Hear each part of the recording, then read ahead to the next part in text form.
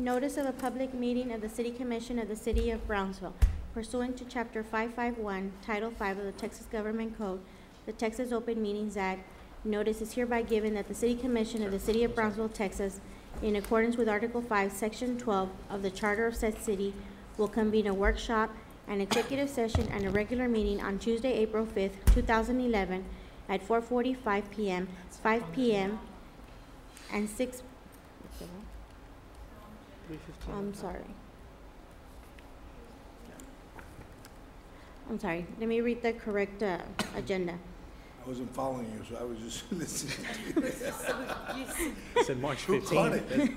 Well, I just mentioned it's like March 15th. Who caught it? Somebody's paying attention, somebody right here. Sorry Thank about you, that. whoever did. Okay, this is the correct agenda. Notice of a public meeting of the City Commission of the City of Brownsville pursuant to Chapter 551, Title 5 of the Texas Government Code, the Texas Open Meetings Act. Notice is hereby given that the City Commission of the City of Brownsville, Texas, in accordance with Article 5, Section 12 of the Charter of said city, will convene a workshop, an executive session, and a regular meeting on Tuesday, April 5th, 2011, at 4:45 p.m., 5 p.m., and 6 p.m. in the Commission Chambers on the second floor of Brownsville City Hall, Federal Building, located at 1001 East Elizabeth Street, Brownsville, Cameron County, Texas. First item is a workshop update from the Environmental Advisory Committee as per Ordinance 2010-911-F. Rose Timmer. Hi, my name is Rose Timmer, and I'm with Healthy Communities of Brownsville, but I'm here to represent the Environmental Advisory Committee that this commission created when the ordinance for banning of plastic shopping bags was enacted. We wanted to let you know that we are continuing to meet. The month of January, I think we met every week, but after that, we've been meeting on a monthly, if not 3 to 4 times a month. The bag ban has been successful. The environmental fee monies, I understand, are being received by the city. I'm not privy to that figure because I'm not a city employee, but they will be made available to the Environmental Advisory Committee. And with that, the Environmental Committee wanted to let the City Commission know that we want to make sure those monies go to environmental projects. Not necessarily just cleanups, because we're already doing that, but we do need to do outreach, we need to do education. We have probably handed out over 125,000 free bags. I know that this coming Earth Day, our major stores will be giving out reusable bags again. They seem to be the thing to do. So we are hoping that some of those monies will be used for a Brownsville City bag that you all as commissioners and for city committees. The Environmental Advisory Committee is also putting together some guidelines for recommendation to the commission on how to disperse that money for environmental issues. So we will bring that to you next time we do an update. It's going to be a simple process. You know, if somebody wants to do something environmental, education, outreach, they need to come before us or you and let us know what they want, how they're going to spend it, give us a budget, and then we will go from there and make the recommendation to the city fathers about what to do with that. Rose, Sir? the last time I checked on the figure, which was about a month ago, we have received like $18,000. Okay. Okay, Mhm. from the It's fees. not as high. If it's increased. 18,000. It's increased since then. Okay, it's I'm not sure it as has. high as we had anticipated, because I know one of the big box stores, when we started talking about this, had said to me, Rose, with the number of transactions we have in the Brownsville stores, we anticipate that a quarter of our customers will not have bags, and there will be a surplus of about $50,000. And I said, really? I hadn't even thought that. I said, really? He said, yeah. I said, So it's nowhere near that. It's a good thing that it's not as much as we think it is. If it's 18 or probably 20, 22. I know that the month of February should have been brought in now, and maybe they're working on the March figures, and we'll get a quarterly total for that. But it's great that the citizens of Brownsville have embraced it and are doing what they can to save their dollar and use a reusable bag. Well, I think to me, the indicator is that during this transition phase, because we started in January, Right. The indicator is very low Okay. as far as people not taking their recyclable, Yeah. reusable bags. The other thing is, if you could incorporate in your talks and maybe doing any amendments that we need to do through the committee, instead of saying banning plastic bags, I think we should say replacement of plastic bags. Okay. Because plastic bags are still allowed for those who Yes. want to pay the fee. So I Yes. mean, they're still allowed. So I think the wording, changing it to replacement, I think is more friendly and less. Okay. So you might consider that. Yeah, and I know Charlie wanted us to say, and just call it a bag ordinance as opposed to a plastic bag ordinance. He would prefer that also, so he's in agreement with you. Now, I have been alerted by yourself and Commissioner Camarillo about what's going on in Austin, which will affect Brownsville's bag ordinance. There is a senator and a House representative that have introduced two separate bills. They're the same bill, word for word, that preempts what local cities have done. And when we saw that, it was really heartbreaking, because we worked very hard on this for the last two years as a committee to do this.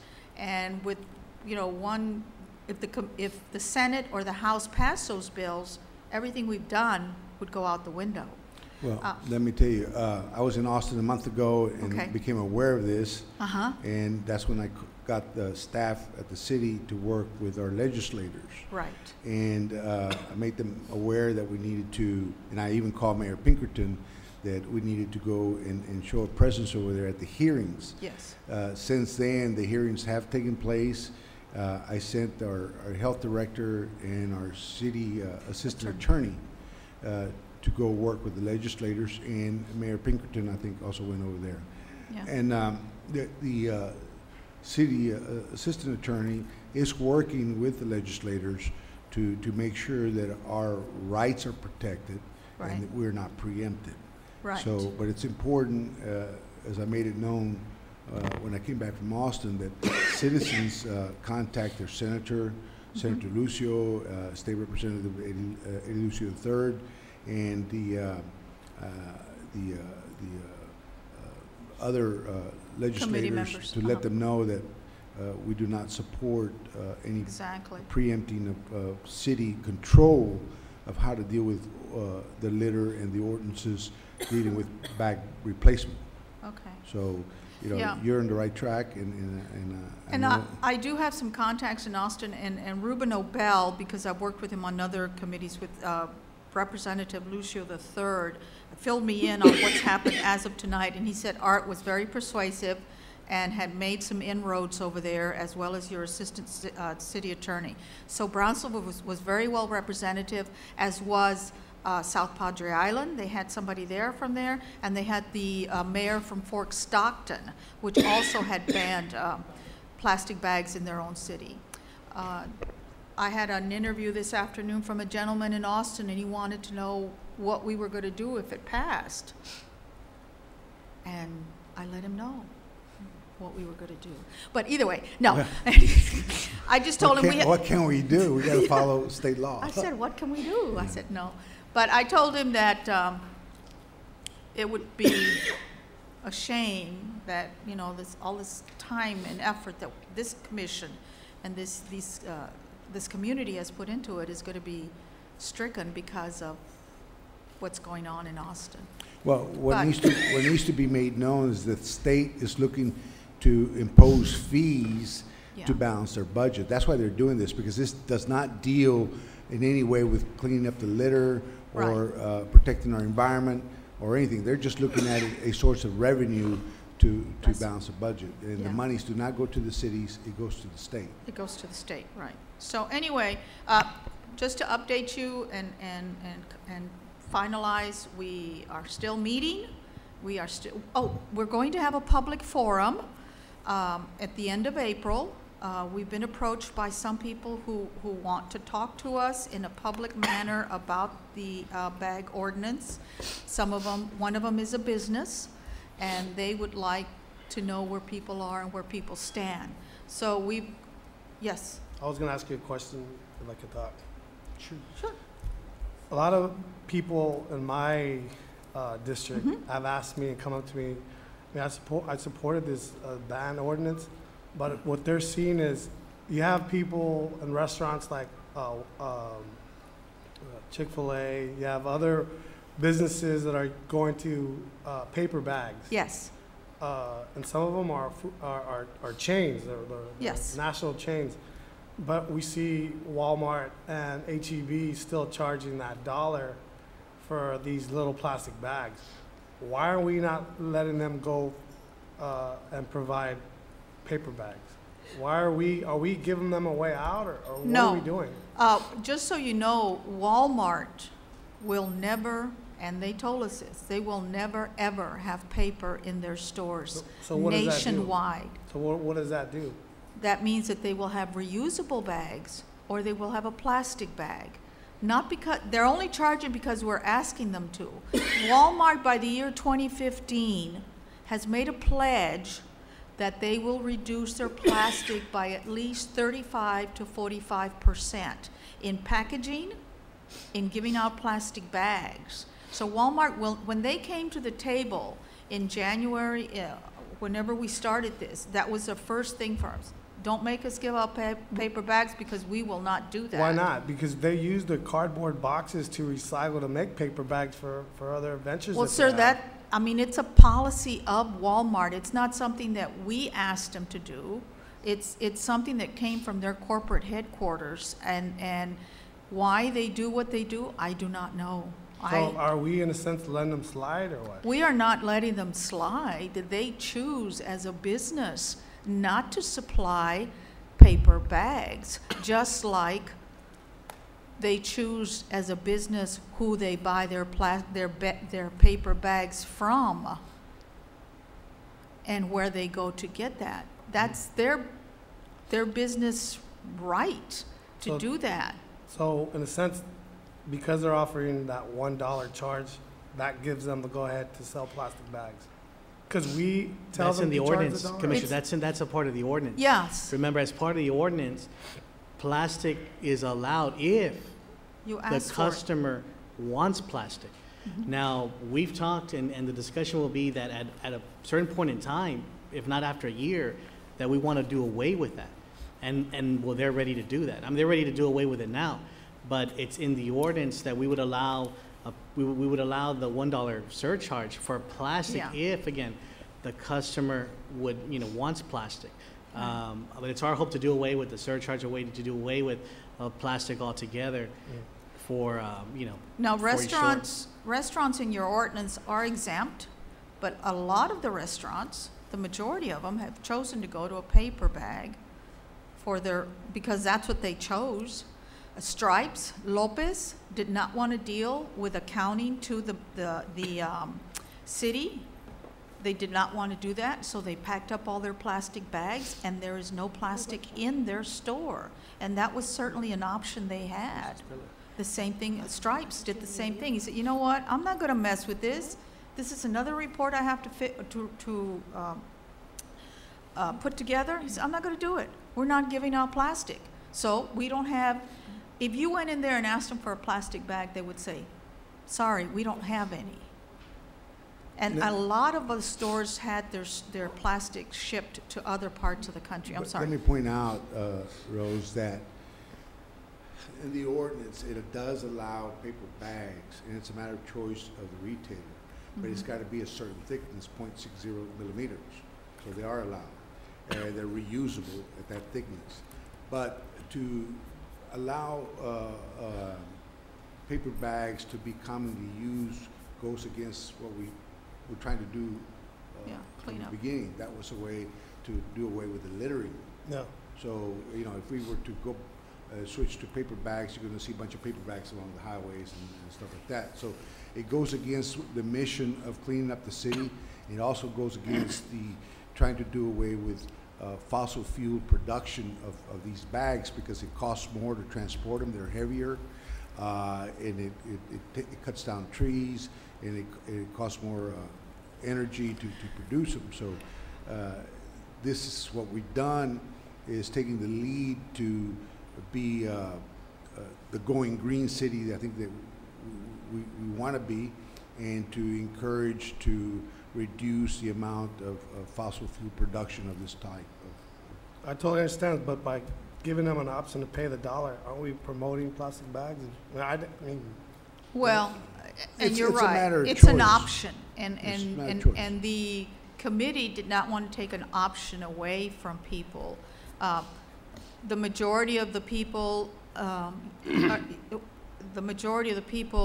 have chosen to put their groceries back in their baskets. Like I said, the numbers for the month of January are 18, 20,000.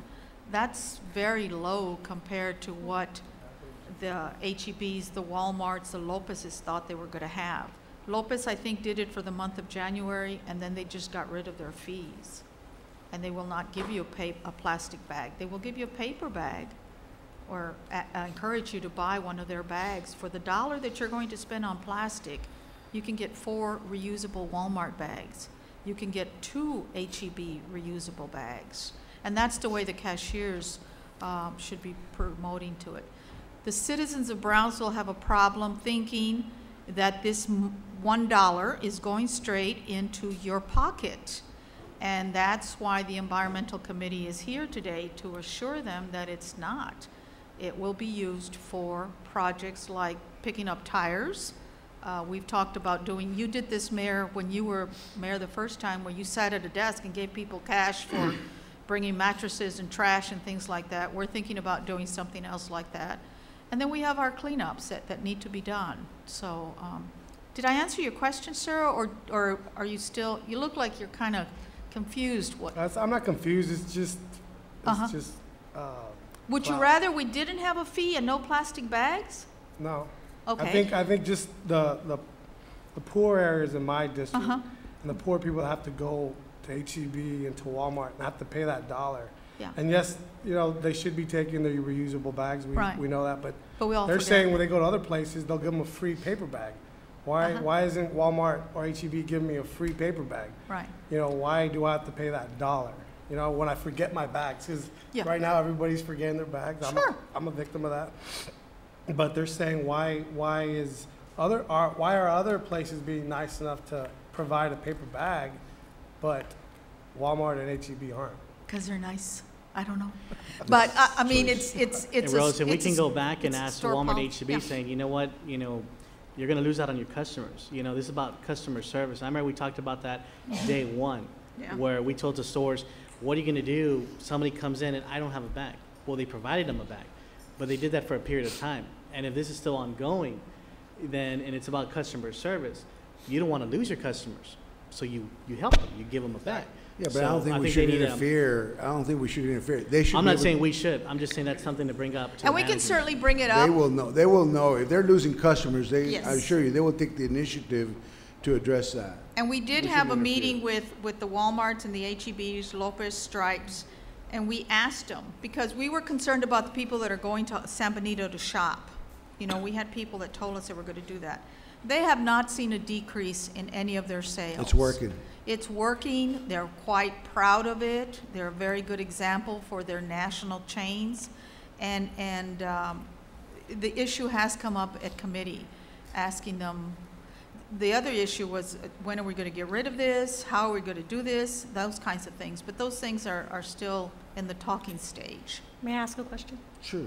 Rose, how extensive are cleanups now compared to prior to the ordinance? I have to tell you that, Healthy Communities used to do quite a lot of cleanups, and then we got involved in this bag thing.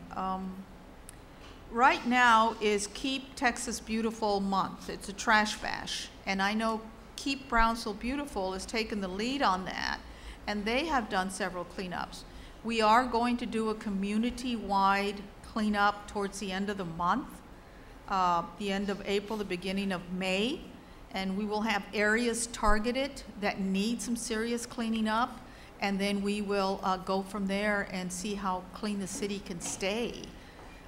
We've had people comment that they notice the city's already clean because, of course, the bags aren't there. But there's other trash out there. Do we weigh the trash Commissioner, that's I'm s- collected? Yes, we're supposed to weigh the trash. We leave everything by the side, and we have a truck that comes in and weighs it. I am not privy to those figures. That's something that BBC, your Brownsville Beautification Committee, and your Keep Brownsville Beautiful should have for you, and they should make those available to the citizens. Well, So I would like to see a comparison from this Yeah. time of year to last year, since we didn't have the ordinance in effect last year. Right. It'd be nice to know the Sure. decrease, if any, in litter collected. And I think we probably do have the figures from last year because we got a gentleman on board who's doing real good about keeping track of that. So we should be able to give you something like that, but it probably won't be till May or June because we have the ability to do all of these cleanups.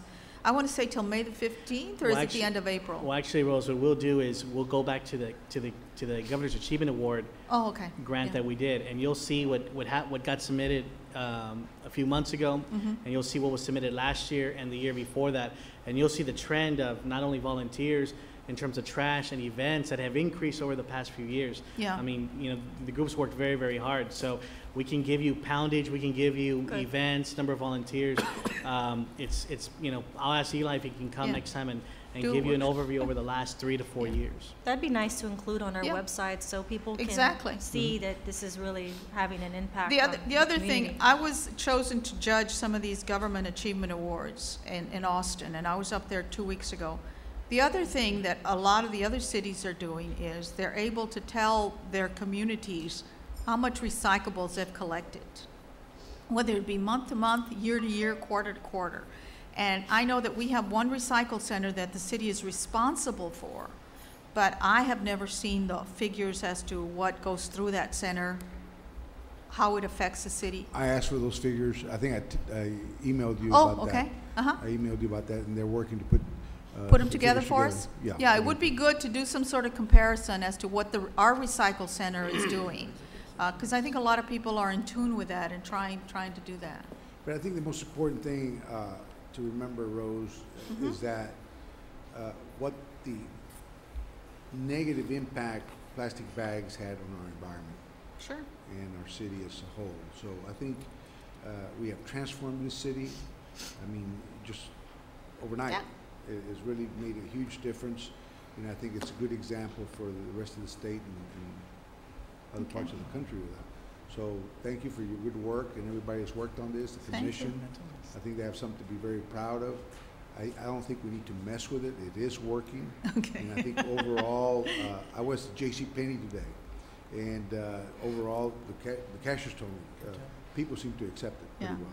And they understand why we're doing it. So I think we need to keep on doing what we're Yeah. doing. Thank you so much. Commissioner Atkinson, if you have some very specific places that we could target to give out bags to your commission, to your area, please let the commissioner know so that we can get out there. Okay, And then we'll try to get out there and help and see what we can do, sir. you got it, thank you. Okay? Thank you. Thank you, Rose. Thank you. Okay, the next item is executive session. Can I have a motion? So moved? Can I have a second? A second. All in favor Aye. to adjourn? All She's- opposed? May I Who's read there? the She needs to read them in the Yeah. record.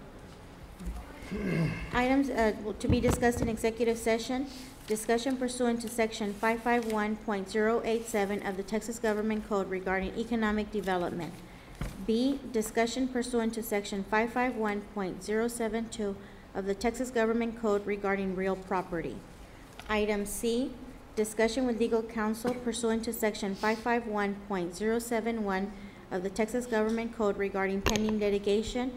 Item D, discussion with legal counsel pursuant to Section 551.071 of the Texas Government Code regarding pending litigation. Okay, can I have that motion again? So moved. Can I have a second? All in favor? Aye. All opposed, motion carries. We'll adjourn to executive session, come back as soon as we can to continue with our regular meeting. Y'all can stretch your legs.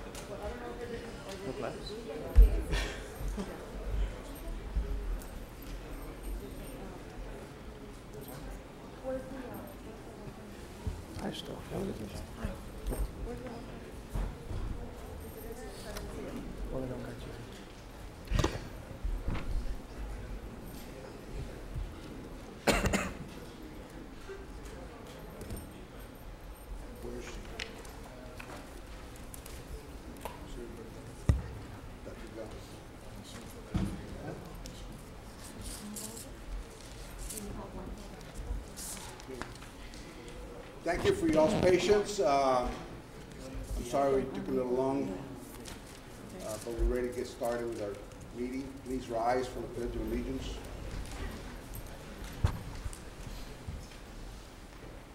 Pledge allegiance to the flag of the United States of America and to the republic for which it stands, one nation, under God, indivisible, with liberty and justice for all. Honor the Texas flag. Pledge allegiance to thee, Texas, one state under God, one indivisible. We have Pastor Bob Christ, Church of the Street, that will be leading this beautification. Welcome to our chambers, Pastor. Dear Heavenly Father, we ask you for your presence here tonight. Because we know where your presence is, then we know there's peace. So, Lord God, bring peace to this council chamber this evening. Lord God, let your presence be felt and known here this evening. Lord God, we just ask you that you give us discernment in all the decisions that had to be made.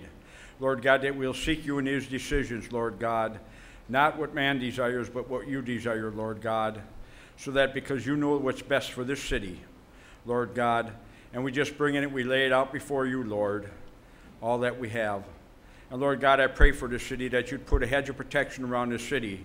For all those that want to bring evil in this city, Lord God, that it will not be allowed in this city, that this city will be made a safe city under your protection, Lord God. And those that want to bring evil into it will be set aside and put under your hand, Lord God. And we just pray for now, Lord God, for this coming election, Lord God, that there will be transparency, that there will be honesty in all those candidates that you come before us, that they want in this election, Lord God. We pray for your blessings upon this city. We pray for a blessing upon the mayor and all the council members here today, and all those that are in attendance. But most of all, Lord God, we ask for your peace and your discernment, and let your will be done, Lord God. In Jesus' holy name we pray. Amen. Amen. Amen. Please be seated.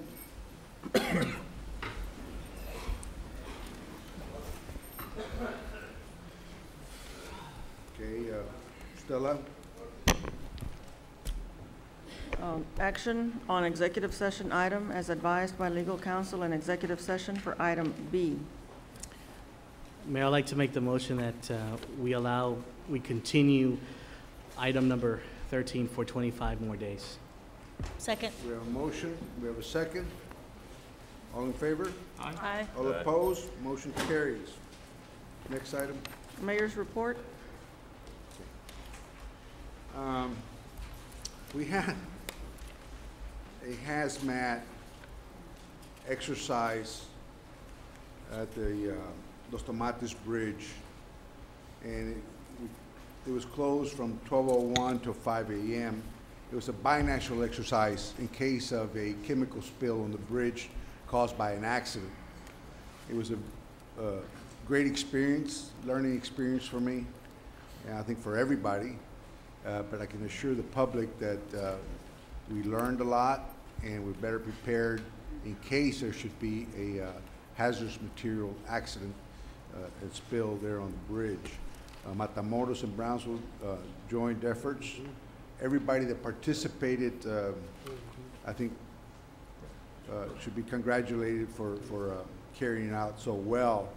I think the last exercise we had was about 1993, and the only exercise since then. And I'm proposing that be done every 2 years, because I think that's very critical to sharpening our skills to be able to respond jointly to some kind of emergency of that nature, and also to reassure the citizens that we are doing all we can to ensure their public safety and manage and protect our river from contamination and save lives or minimize risk there. So that was a great exercise that I enjoyed participating in. There is an effort by the city of Brownsville, and as a humanitarian and founder of PAWS, I want to encourage all pet owners and citizens to go to a link on your computer and vote for the animal shelter to participate in a grant proposal that allows us to compete for up to $100,000. And that's done by voting. If you go to the public channel, you can read the link there. And the more votes that we get in support of our animal shelter, the better chance we have to compete for $100,000, which can be used to spay and neuter, educate, or maybe expand our animal shelter, which is sorely needed, and increase adoptions. I encourage all the citizens, doesn't cost anything, just take the time and network out with people and encourage them to go out and vote for this effort to compete for $100,000 from our ASPCA. Had breakfast with the mayor of Matamoros. I'm glad to report we are doing this every week to make sure that our lines of communication and coordination are there. He also is interested, and I'm very happy to report, to pick up the humanitarian agenda and working with rescue groups in Matamoros. So Brownsville has made a huge difference, especially for those pet lovers that follow this, in setting the standard locally and regionally, and we've made huge improvements that I think has encouraged others and given them courage to speak for the voiceless and help us with the overpopulation of pets through education, spay and neutering, and vaccination. So the mayor is going to be working with us, and we will be working with him and the rescue groups in Matamoros and Brownsville to raise awareness and hopefully educate people in the responsibility of pet ownership. Participate in the Frida Kahlo exhibit.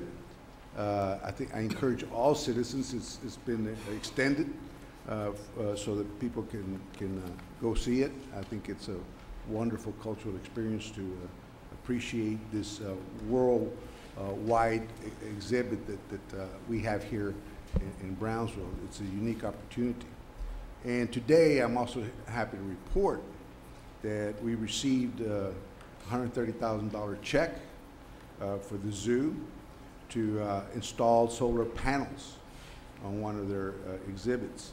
And this was done by Green Mountain, and they're based out of Houston. And this money is going to go a long ways.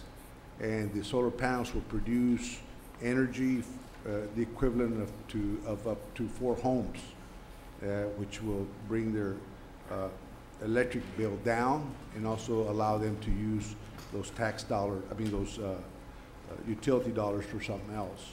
So I think those are the main points I wanted to hit.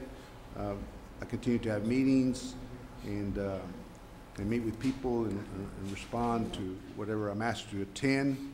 I also want to tell you that for those who were praying for me, I did go and have surgery on my knee. It's not as bad as it looks, but hopefully I'll be back and around without the cane soon. The timing is bad, but who can pick these times when you need to have surgery? You need to have surgery. It was very painful before I had the surgery, and now the pain is not as much, but I'm getting around, and I appreciate people who prayed for me and called me and support and everything else. With that, we'll move on to the Commissioner's report. Mayor, real Edward quick, Camarillo. real quick, before you talk, on action item A, item B wasn't the item number 13.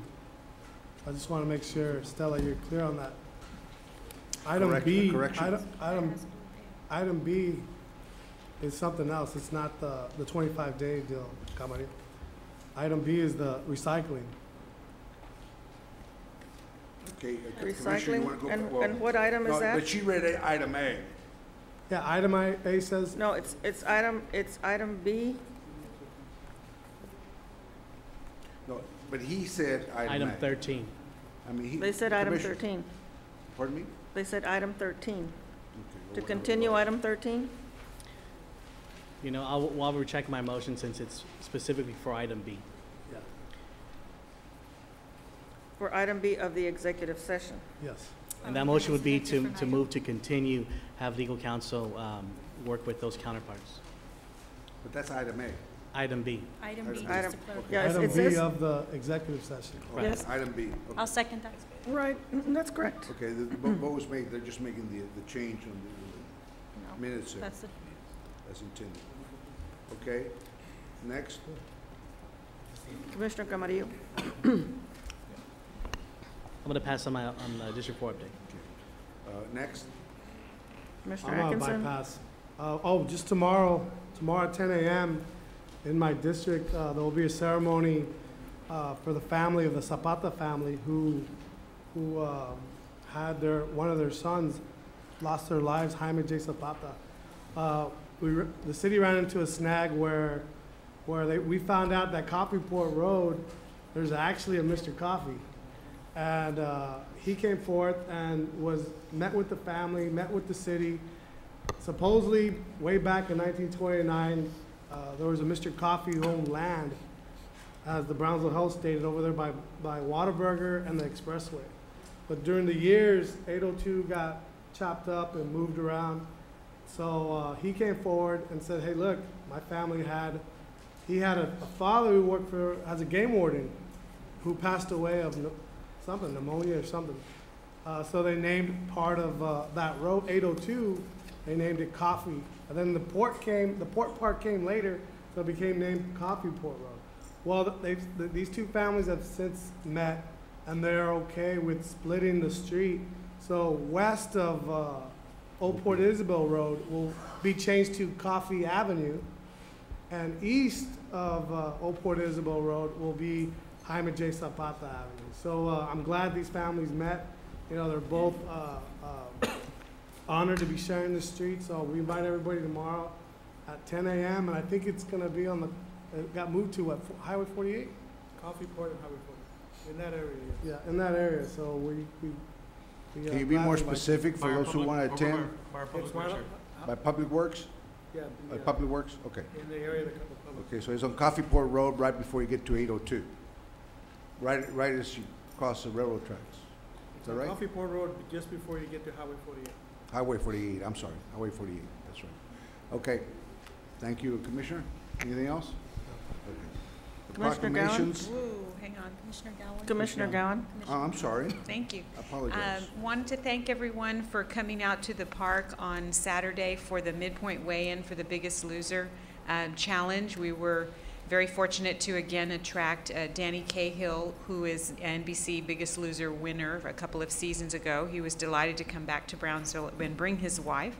and spoke very beautifully about motivation and not giving up, and was a big attraction for a lot of our people out at the park. We don't have all of the results for the midpoint weigh-in yet because AmPhils, who had a very large group of people, had their own midpoint weigh-in at the plant, and I don't have their numbers. But I can tell you that the average weight lost was 7.9 pounds, with a range of 0.2 to 53.4 pounds in one individual. And that represented or corresponded to an average waist decrease in size of 2 inches in the folks that came out for the midpoint weigh-in. Again, I'll have the final numbers next time after we analyze the AmPhils group. Biggest Loser's not over, it's just halfway done. I would like to invite and remind everyone that this Saturday, April 9th, there will be a 5K run walk at the port, and that is the Port of Brownsville, Ambiotech, and the Brownsville Rio Grande Railroad contribution or participation in the Biggest Loser. On the 16th, the UTB is having a family fun fest at Lincoln Park, and Su Clínica Familiar is hosting a healthy eating fair at the farmers market. Then there's the Easter weekend, and we're off, and on the 30th is the Zumba event, where Brownsville will try and break the Guinness Book of World Records record for the number of people to Zumba in one place at one time, and we are competing, believe it or not, against Glasgow, Scotland on the same day. So please look out for the Biggest Loser website, the City of Brownsville website, for all of that information. We'll need all of your help to get through all of these weekends and have a lot of fun. Thank you. Thank you, Commissioner. Proclamations, National Public Health Week. Arturo Rodriguez. Dr. Wells.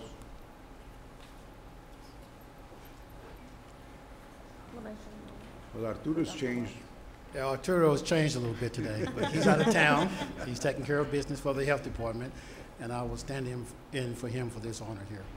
Okay, would you read the city secretary? Would you read the proclamation? A proclamation of the City Commission of Brownsville, Texas, designating April 4th through 10th, 2011 as National Public Health Week in our city. Whereas the goal of public health is to empower individuals and communities to take responsibility for their own health by minimizing known unhealthy behaviors, taking appropriate preventive measures, and making informed, cost-effective choices about the use of appropriate and effective health services. And whereas the public health today represents society's best effort to improve health by reducing social and physical environmental health threats and by promoting access to proven, cost-effective preventive health practices. And whereas unhealthy environments, poor nutrition, and physical inactivity among children have contributed to the national obesity epidemic, with profound implications to quality of life healthcare cost. And whereas living a healthy life can not only lead to a longer life, but to a more enjoyable life for you and for those around you. Now therefore, we, the members of the City Commission of the City of Brownsville, Texas, by virtue of the authority vested by the charter of said city, and on behalf of all our citizens, we do hereby designate April the 4th through the April the 10th, 2011 as National Public Health Week in our city, and further urge all our citizens to strive for a healthier lifestyle. Done on this, the 5th day of April, 2011, signed by Mayor Pat Ahumada and City Commissioners.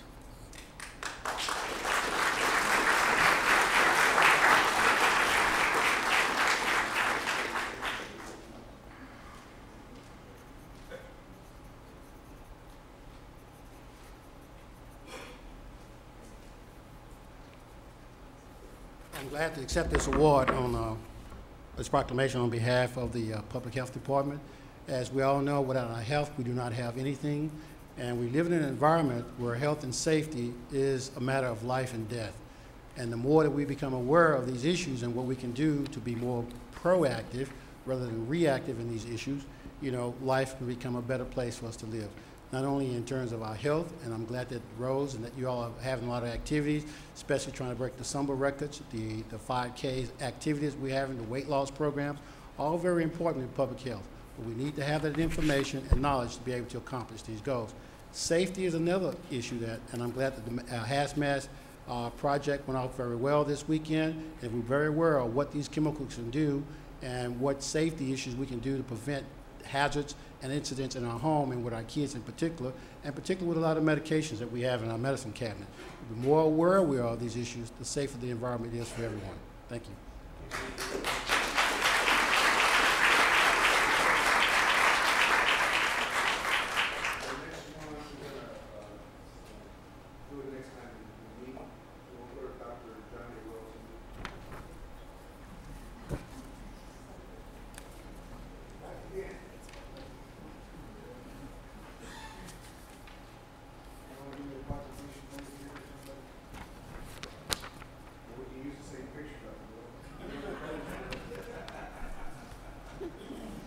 Okay, the proclamation of the City Commission recognizing John A. Wells, MD, for his dedication to the good health of our community. Whereas John A. Wells, MD, is a 1973 graduate of the University of Texas and a 1979 graduate of the Texas Tech University School of Medicine.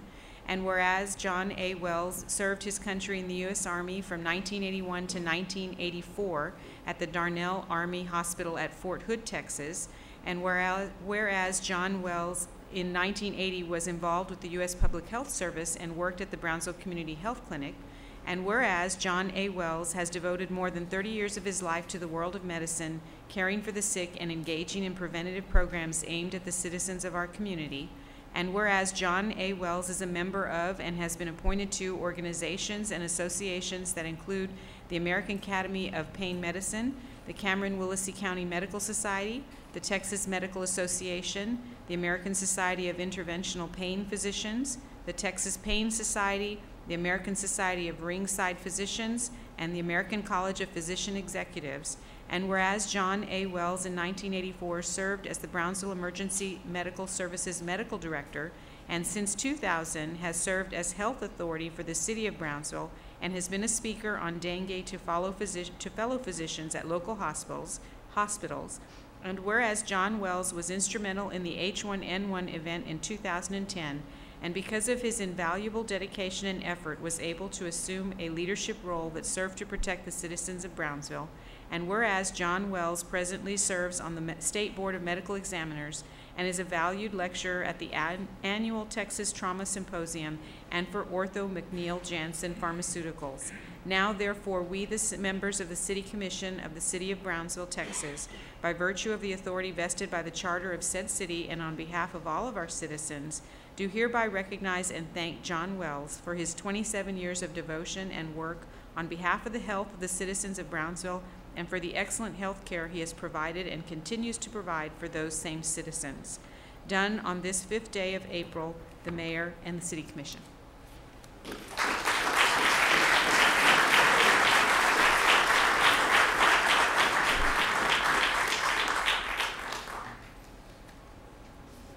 Well, thank you very much again for the opportunity to serve the city of Brownsville. And being a young emergency room physician, when I came here after I got out of the Army, I loved working in the emergency room and with the ambulance service. And we had a chance to make some great changes here. And the present paramedic system you have today, we created at that time with the help of the city managers at that point in time. And I feel very fortunate that I've had the opportunity and to do the things I have here in Brownsville. Thank you very much.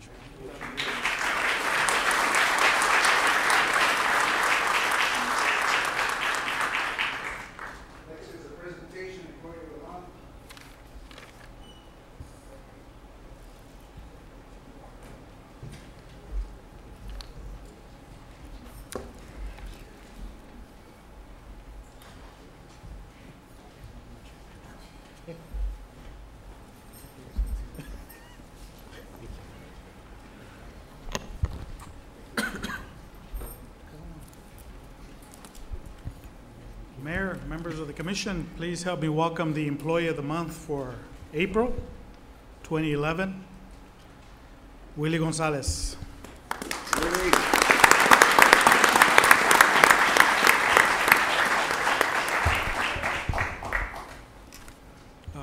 Willie's known for a lot of things, and one of the things he is known for is that he's the son of Lydia Gonzalez, who recently retired, and she's in the audience.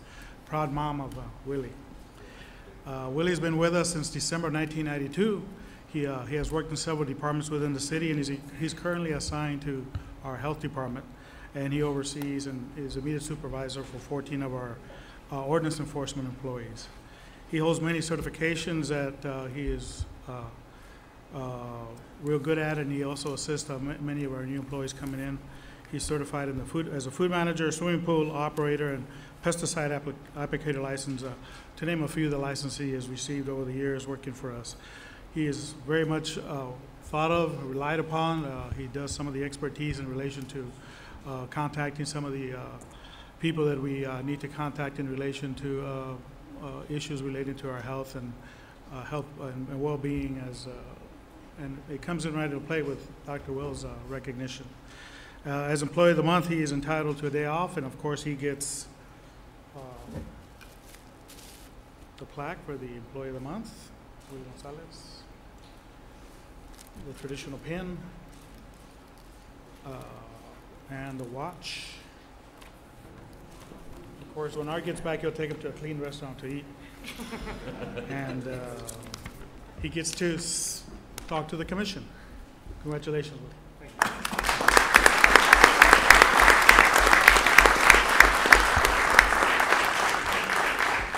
I'd just like to say thank you for the opportunity for working for the city of Brownsville for so long, and this is truly an honor. Thank you very much. Thank you. Thank you very much.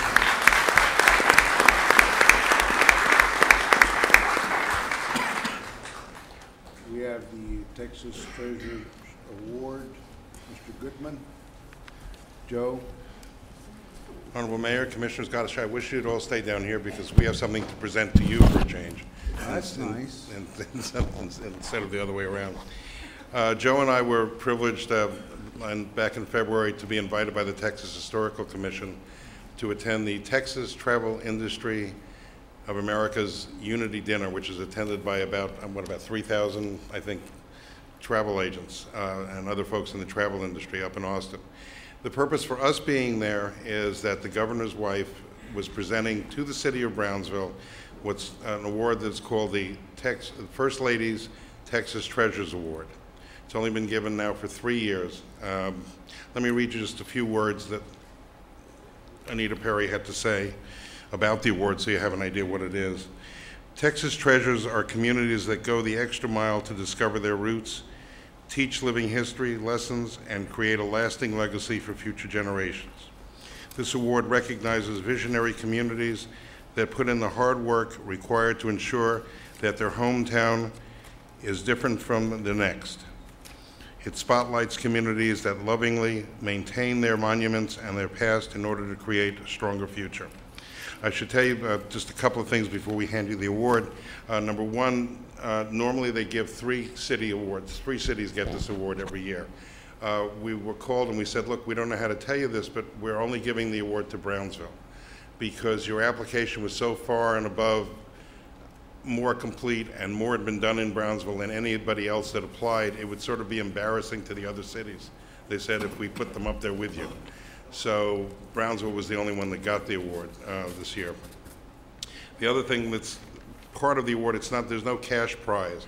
What they do is they came down and they spent 3 days doing a video with an incredible videographer and director, 3 folks from the Texas Historic Commission, highlighting why they gave us this award. Normally it's a 3-minute video. They couldn't cram Brownsville into 3 minutes. It's 15 minutes. Plus an extra supplement that's going to be added on. Anyway, May 10th at 10 o'clock in the morning, I believe it's a Tuesday, at the Alonzo Building. There'll be a very short ceremony, and some of the folks will be coming down from Austin to make the presentation of the debut of this video. Joe and I have seen the unedited one when we were in Austin, which they wouldn't let us bring back because it's not supposed to be released until May 10th. I can tell you when you watch it, you will want to know where we want to live there. We really want to live in this city. This is a city where people care. And the award is not for a particular person, any individual group, any one entity. For instance, in Brownsville, it encompasses the city, the county, the university, Gorgas Foundation, BHA, the other museums, our Heritage Council, and all the folks that have worked on it, the Cameron County Historical Commission. There's an awful lot of people who really care about this. And what we try to impress upon them, which is something that's become sort of my motto, which I have to tell you I've stolen from Joe Riley, who's been the mayor Charleston for 33 years now. And it's very simple. It's that no child should be condemned to live in a place without a past. And that's what we have been striving for years, and that the Texas Historic Commission thinks is so wonderful about Brownsville. And so we invite you all to come on the 10th for a short ceremony for about an hour. And then after that hour, at 11 o'clock, and we'll get flyers out on this, there are about 6 or 8 tours that'll be given for free to anybody in the public who wants to come. There'll be some downtown, there'll be some at Sable Palm, at the cemetery, many historic sites, Palmito Ranch, at the university, and it's the one thing that we've been able to say year after year is that we've been able to do this because we've always had the support of our city commission, and that's always made us very proud.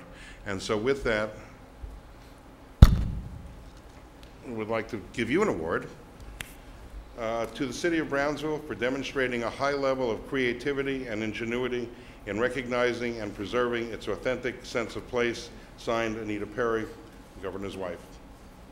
Please.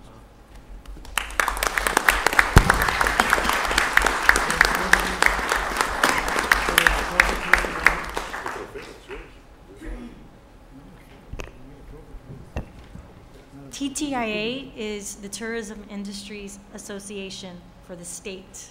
So this is a very reputable award. I congratulate staff and fellow commissioners for this because it truly is an awesome award to be recognized by your peers through the state's CVBs, the chambers, museums, the arts and culture industry. It's just a phenomenal award to receive. Congratulations. Congratulations again. I forgot, I neglected to mention, did you get that website address by any chance? No? Okay. I appointed, just for a matter of information, I appointed 3 board members to the Housing Authority with Divina Garza, Silverio Capistran, and Andy Muniz. Forgot to mention that in the report. Thank you. Next item. Consent agenda items number A through B. Okay, the consent agenda items can I have a motion. Move to approve. Second. We have a motion approved by Commissioner Camarillo, second by Commissioner Longoria. Any discussion? All in favor? Aye. Aye. All opposed? Motion carries. Next item. Item 6, consideration and action to appoint 4 members to the Special Needs Advisory Board as per resolution number 2011-030. I'd like to make a motion to appoint Annabeth Bocanegra. Second. Okay, we have a motion and a second. Any discussion?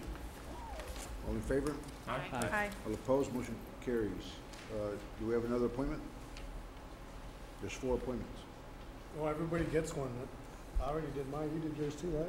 I made mine last meeting. I don't have one yet. My applicant hasn't submitted her application, so I'll have it at the next meeting. Okay, I'll do the same, I guess. Thank you. Let's move on to item 7. Item 7, consideration and action to appoint 1 member to the Airport Advisory Board. Do we have Mr. Brown?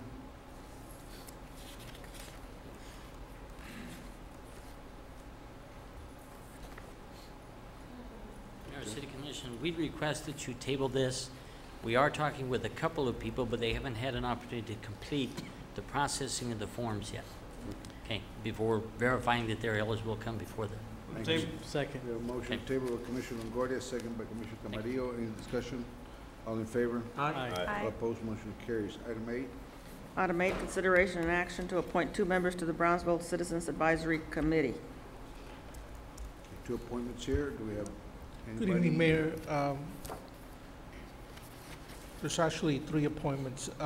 There's Mayor, you have 1 appointment.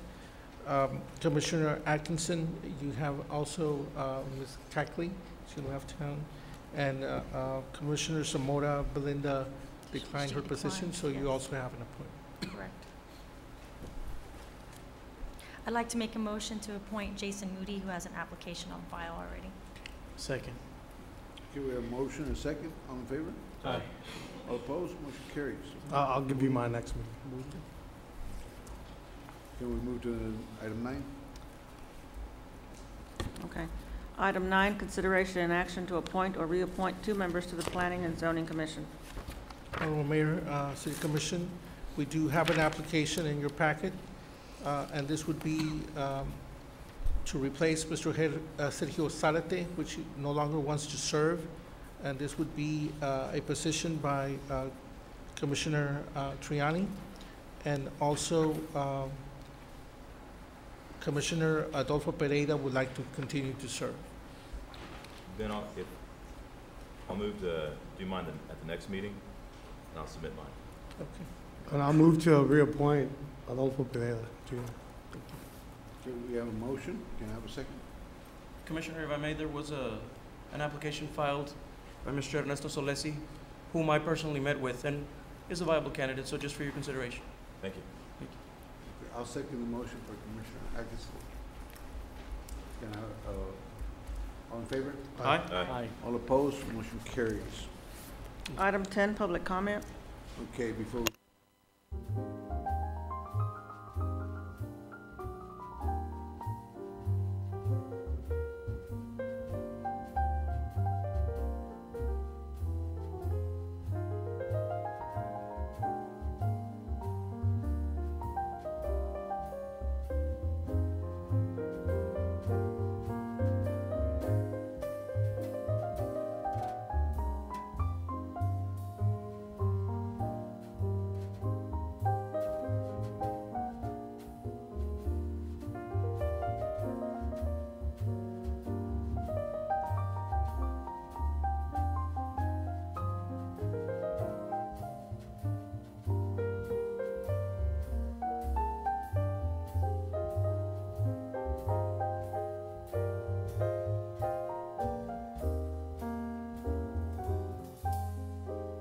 is Item 11, item 11. consideration and action on resolution number 2011-028 in support of state legislation making pet theft a felony. This goes with the agenda we have been promoting in Brownsville. It's a humanitarian agenda, and for some, when their pet is stolen, it's like losing a family member, and it's not taken seriously. Nobody has the right to take somebody else's property, and pets are part of the family. And there is legislation. When I was up there in Austin, I found out about this legislation, and I would like to pass this resolution in support of it to make pet theft a felony. That way people will think twice before stealing somebody's pet. So if my colleagues here will entertain it and make a motion, we can pass it, send it to our legislators in support of that legislation. Can I have a motion? I'll make a motion to pass the resolution 2011-028. Thank you. Can I have a second? Second. We have a second. Commissioner Gowan. Any discussion? All in favor? Actually, I've got a question. Sure, Commissioner. It's my understanding that theft is determined by the dollar amount of the item. So if your animal is worth more than $1,500, it's automatically a felony, and you would simply equate the value of the animal to a monetary amount, and you'd either have a misdemeanor or a felony amount. And there's already laws in place for theft. You take something, you're going to get punished, and it has to do with the level of expense associated with the item. So if you have a $1,500 dog, you've got a felony. If you've got a $750 dog, you've got a Class B misdemeanor. I have a cat I adopted from the shelter, and she's a stray. And you she's very spent- valuable to me. Yeah, I mean, I don't think you can put a dollar amount on the pet, Commissioner. It's, I think you can't put a dollar amount on a pet and what it means to the owner, whether it's a stray or whether it's a $1,500 pet. I think those who love pets feel that they're part of the family and they should be respected as property that does not belong to somebody else and they don't have the right to take it.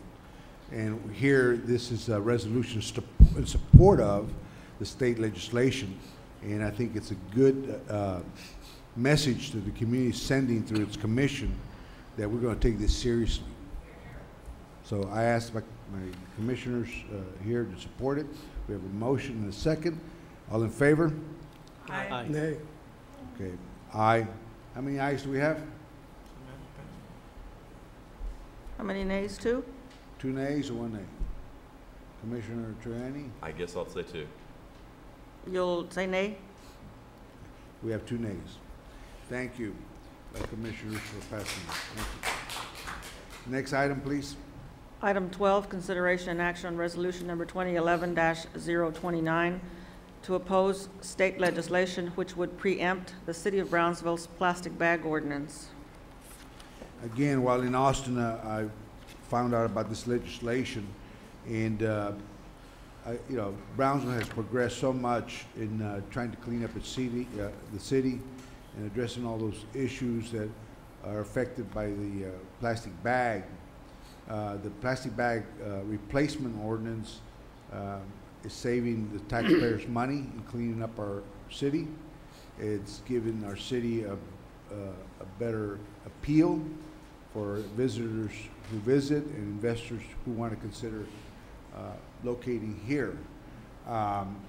This ordinance that the state legislature is introducing would take away local control, and there's no benefit from it. What they're trying to do is pass legislation that allows municipalities to use plastic bags, but it charges for every bag like a nickel, and that money goes to the state coffers to balance their budget, but it doesn't provide any money to clean up our city. I think we made a huge leap forward in cleaning up our city, protecting our environment. It's a good message of going green.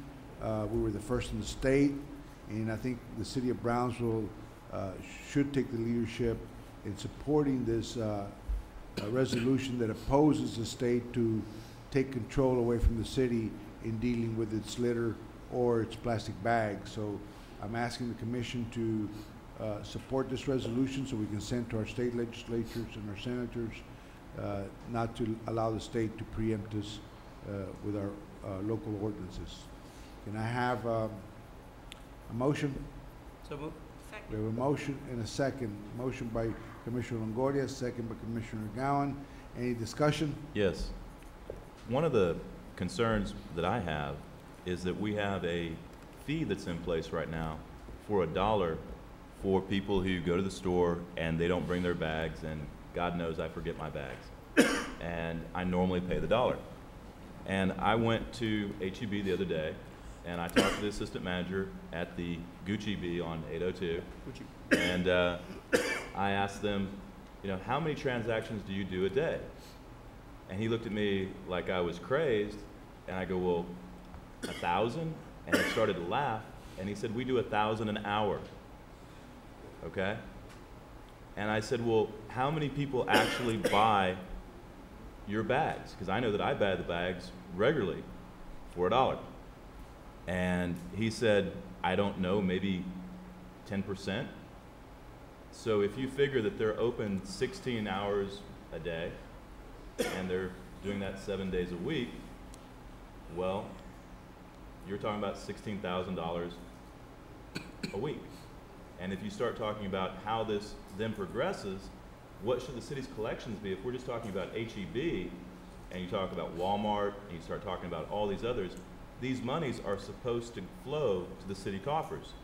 It's not supposed to be held by H-E-B. This is not a subsidy to H-E-B. It's not a subsidy to Walmart for using or disallowing the use of plastic bags. This money is supposed to come to the city to benefit programs for a better, cleaner community, because that's something that we all want to do. We're very proud of being the first community in the nation to plant something like this, and we want to be a green community. That's why we all voted for it back in January, because everybody up here likes the idea. But when you look at the money that's actually been collected by the city, I think it was about, what, $48,000, Charlie, in the first 2 months? Well, we have $48,000. Now, if I'm looking at one H-E-B with 1,000 or 750 transactions per hour, we need to do something about enforcement, because that's a lot of money for a city who is consistently broke, for a city who is consistently looking for ways to improve.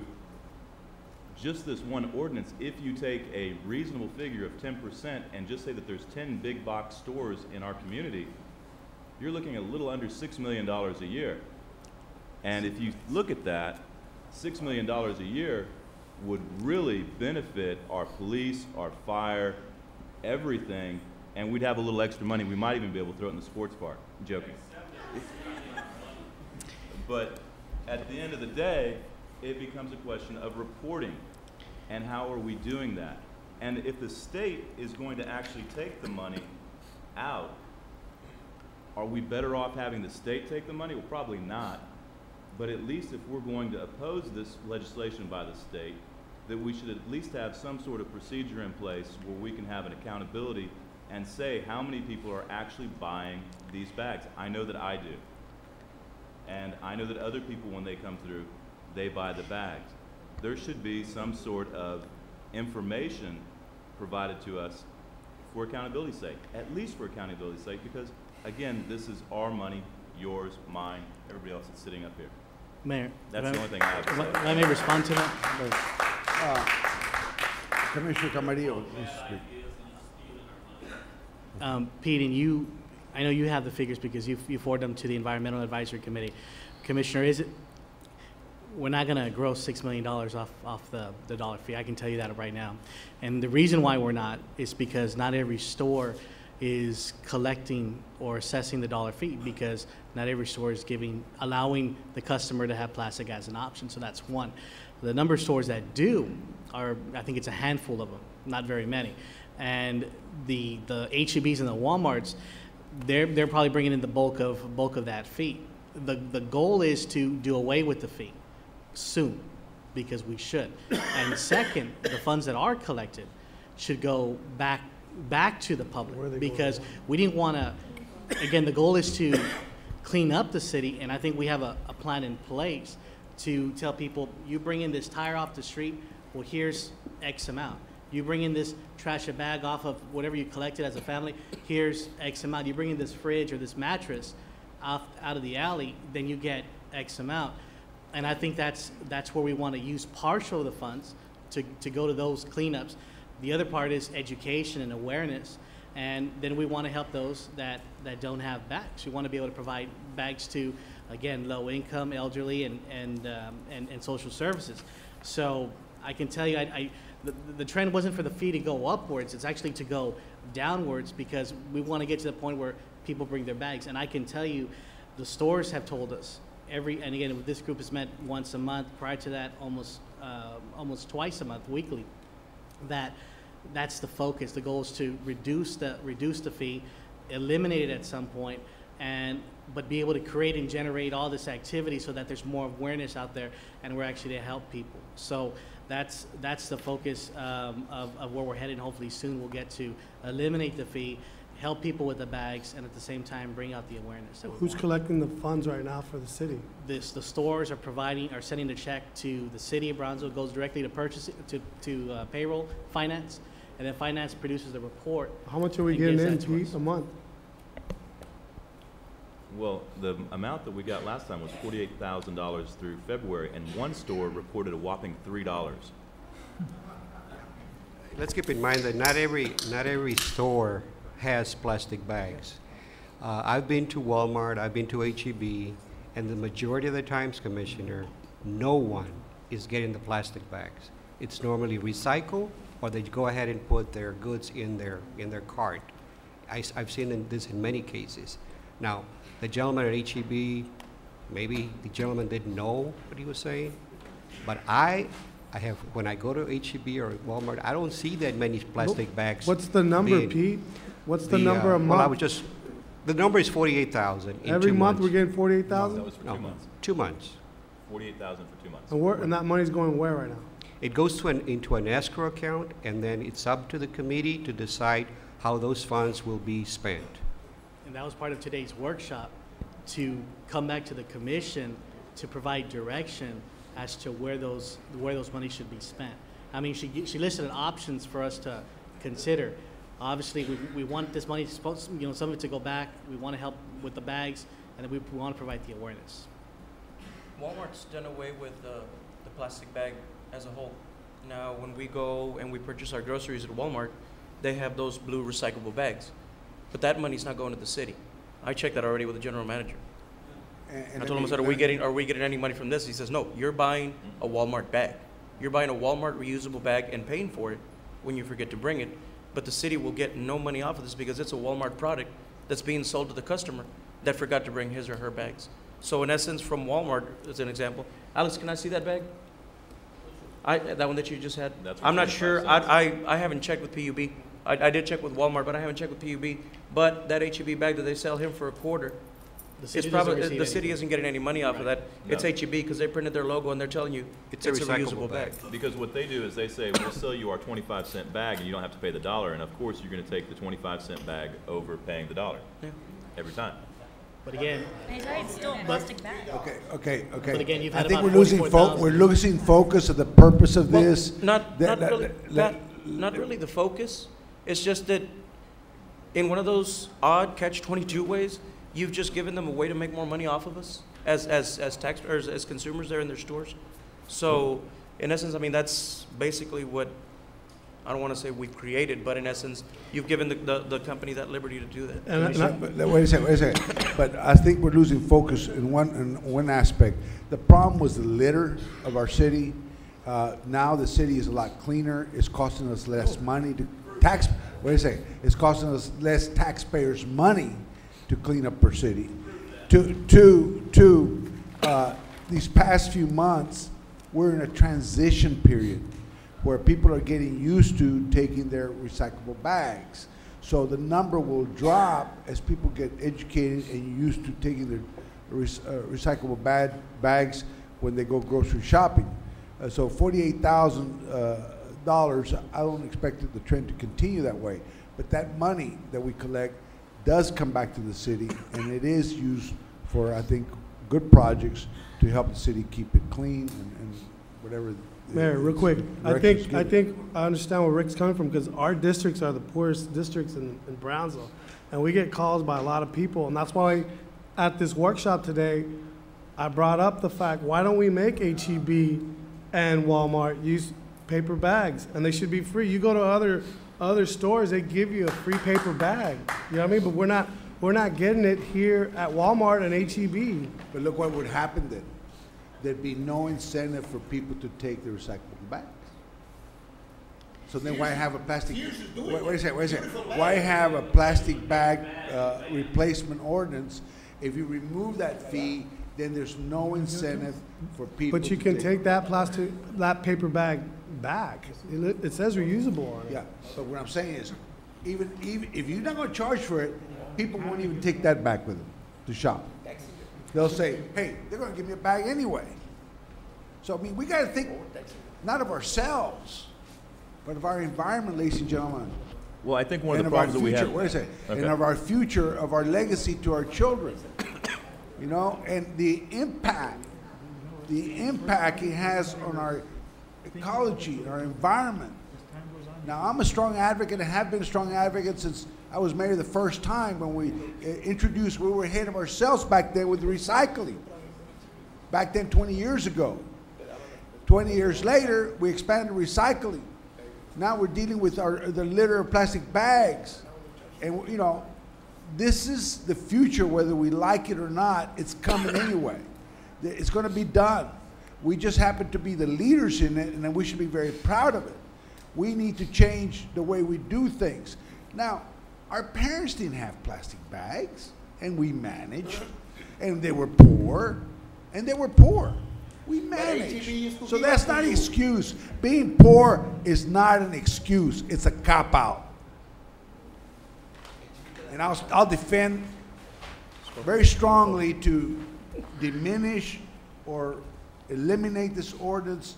It's working, and we should not change course. Well, I don't think anybody's saying that we should eliminate the ordinance. I think the question is can we have accountability as to where the funds go? The money's coming to the man. The man's coming to right here. There's accountability. We oversee the city manager oversees the finance director.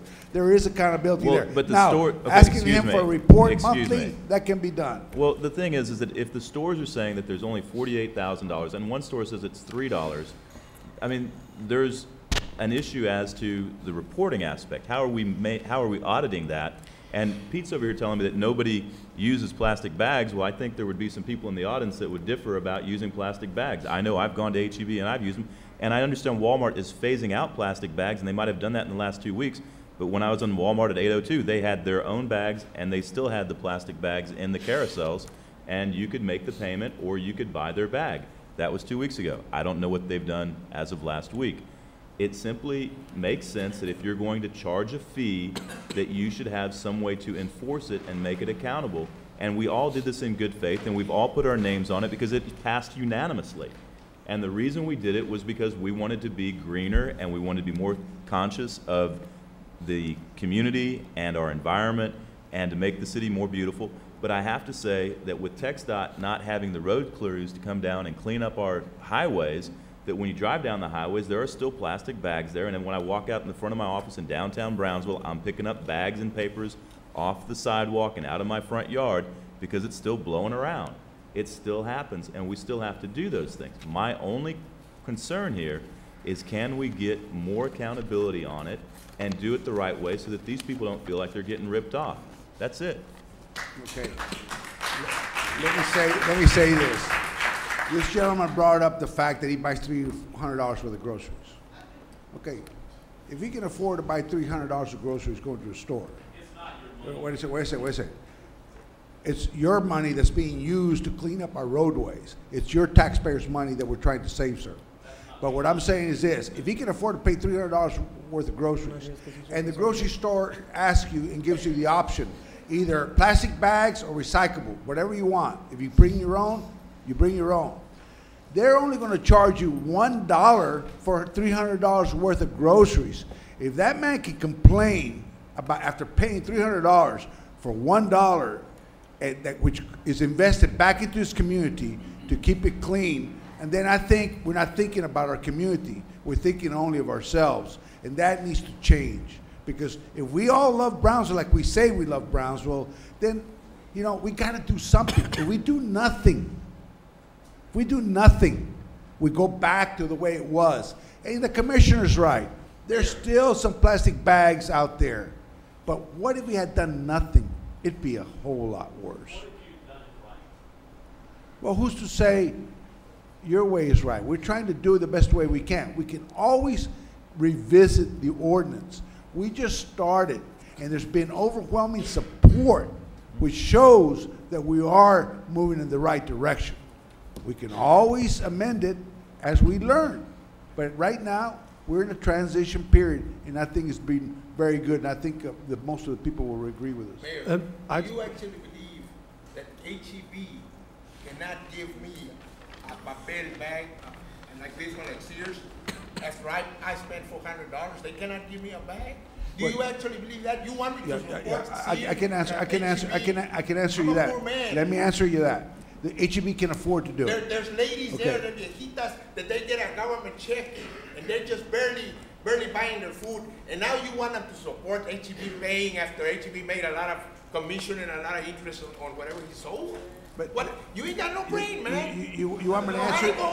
You want me to answer you? H-E-B can afford. You got nothing over here. H-E-B can afford to give you the bag. That's not the point. That if the ordinance was passed, okay, that gives you choices. And yes, H-E-B can take it in its own and give you a bag. But then if it does that, you remove the incentive for people to take their own recyclable bag. Find H-E-B. You know? So then nobody's going to take it. It's going to be back again with the litter. Okay, we have a motion, getting back to the subject matter of support of the resolution to send to our legislators to make sure that the state does not preempt us, in taking away local control to deal with their litter, to deal with plastic bags. I think we as a commission should support this action to make sure that the state legislation does not pass, and then it's going to charge everybody. Everybody's going to be charged on a per bag basis, not on a transaction item.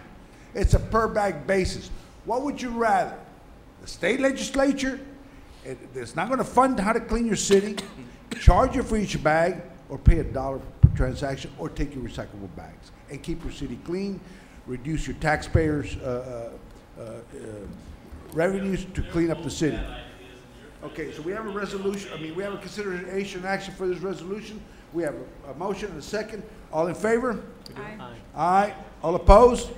I'm We have gonna a say, We have a abstain. motion and a second. All opposed? I'm gonna abstain from this, because I haven't read the legislation. Okay, you're one abstention. Any opposition, raise your hand. Okay, it passes. Thank you so much.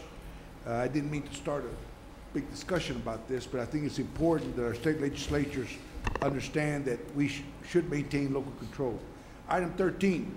Item 13, consideration and action on an air service proposal for air service to destinations in Mexico. May I make the motion to continue item 13 for no more than 25 days? Okay, we have a motion to continue this item for no more than 25 days. Can I have a second? Second. Any discussion? And that's with the caveat that there's going to be due diligence done, and that is going to be inspected, correct? We have a motion, as discussed in executive session, to continue this for no more than 25 days. That's what the motion reads. All in favor? Aye. Aye. All opposed? Motion carries. Nay. Item 14. One nay. Oh, One nay. no, it already passed. Come back in 25 days. Yeah, but it's not coming up for action, Greg. Okay? It's not coming up for action. Okay. As a point of order. No, Ms. Craig, please have a little respect and understand that this is already taken care of. You will have the opportunity, you'll have more information, and you're welcome to come and sit down with management or anybody else, okay? Can we move to This is 14? continued to 25 days. Item 14, please. Mayor, apparently, Commissioner Troyani noted just 2 seconds ago that during this time frame, apparently due diligence will be made, and you said, as was discussed in executive session, clearly some action has been taken in executive session, in our humble opinion, and someone has been directed to do something in executive session, it appears. And if that action was taken, Mayor, this has to be taken in public. No action was taken. No action was No action taken. can be taken in executive session. It's just what was stated here. The motion, Commissioner Triani spoke out of executive session, but the motion made here was to continue this for no more than 25 days. What does that mean? It's going to be brought back in 25 days. Are you going to bring other carriers into the discussion? Yeah, 25 days we'll have a discussion. Are you going to bring in other carriers or just deal with one company? Well, that's subject to if any other carriers apply, you know. Okay, the item here, ladies and gentlemen, is this. Look, please, I have constraints to work under, okay? I have the exact, please. But wait a second. I have constraints that we have to work under, okay? Under executive session rules, what's discussed there is privileged because it's competitive and sensitive, okay? Those are the rules. I don't make up the rules, okay? I do not make up the rules. But listen to me. It was discussed and it was agreed to continue this item for no more than 25 days. During those 25 days, okay, if anyone wants to submit a proposal, we've always been open to any proposal for years, okay? So just ask one thing. Will the same incentives be available to other airlines that you've offered to Fly Frontier? That's executive. Is that deal open? You see, that's up to them to contact our airport director and meet with them and see what we have available, what we don't have available. That's the whole idea. That's good, though. It's open. Right. Anybody's welcome to contact our airport director and sit down with them. What the city can offer, what they offer, or whatever it is. So you do But I realize cannot you discuss what was discussed there. there. You could get a better deal out of this by doing that. Well, it's up to, airline carrier wants to come over and, talk to our executive director, okay? So, but based on the constraints that I have to work under, I ask you all to understand, please, that we do have a motion to extend this for no more than 25 days, at which time we'll bring it back And if there's discussion needed, you're welcome to come back and discuss it.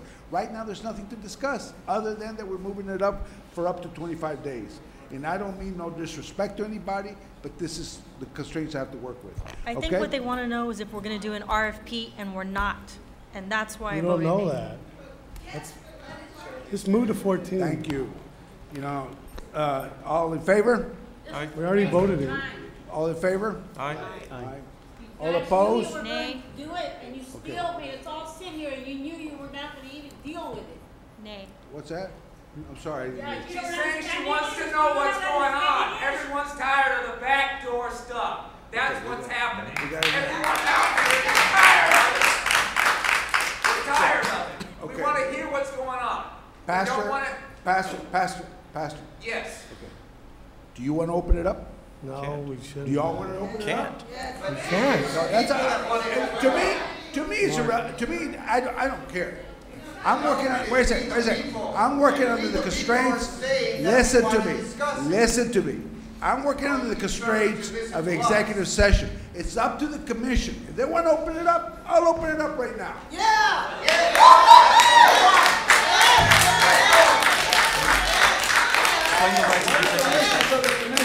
Explain the rights of the Y'all executive talking session. about it, we came here. Open it up. Executive session. You want to open it up? Open it up. Make the motion. I make a motion to open. No, make the motion to reopen it up. I want y'all to see this. Okay, they were talking, now they want to talk about it. You want to say you were talking about RFPs? Make the motion, Commissioner. I make a motion to reopen the item for discussion. Okay.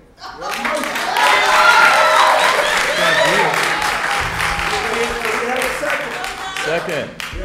Hold on. Can I be quiet, please? I'm going to second to open it up.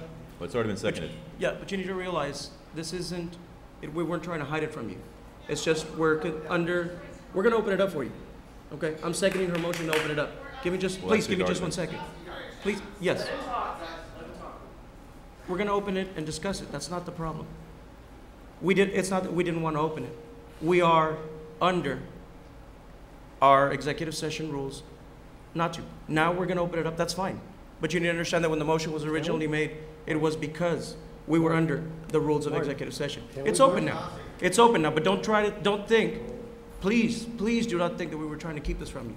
It's just that under the rules, the information was discussed in executive session, and by law, we are required to keep it in executive session. We're going to open it up for you, okay? But please understand that it was not made to keep it from you. It was because we were under oath and in executive, please. And no action was taken. No action was taken in executive session. I want to make that very clear. It was just discussion. Okay? And I'm telling you this right now, the dangers of this. Pastor, you got up and yelled. You're going to eat these words. Because I'm going to tell you, you're running the risk of losing an airline. Yep. That's a risk you want to take? Okay, listen, I am here as your servant. I was under the constraint not to open it up. The commission decided otherwise. I said, to me, it doesn't make any difference. They decided to open it up, but I'm letting you know right now, it's under the peril of losing this airline. So we have a motion, a second. Wait, All in favor? All in favor? Aye. All in favor? Aye. Okay. Okay, it's aye. Now, let's open it up.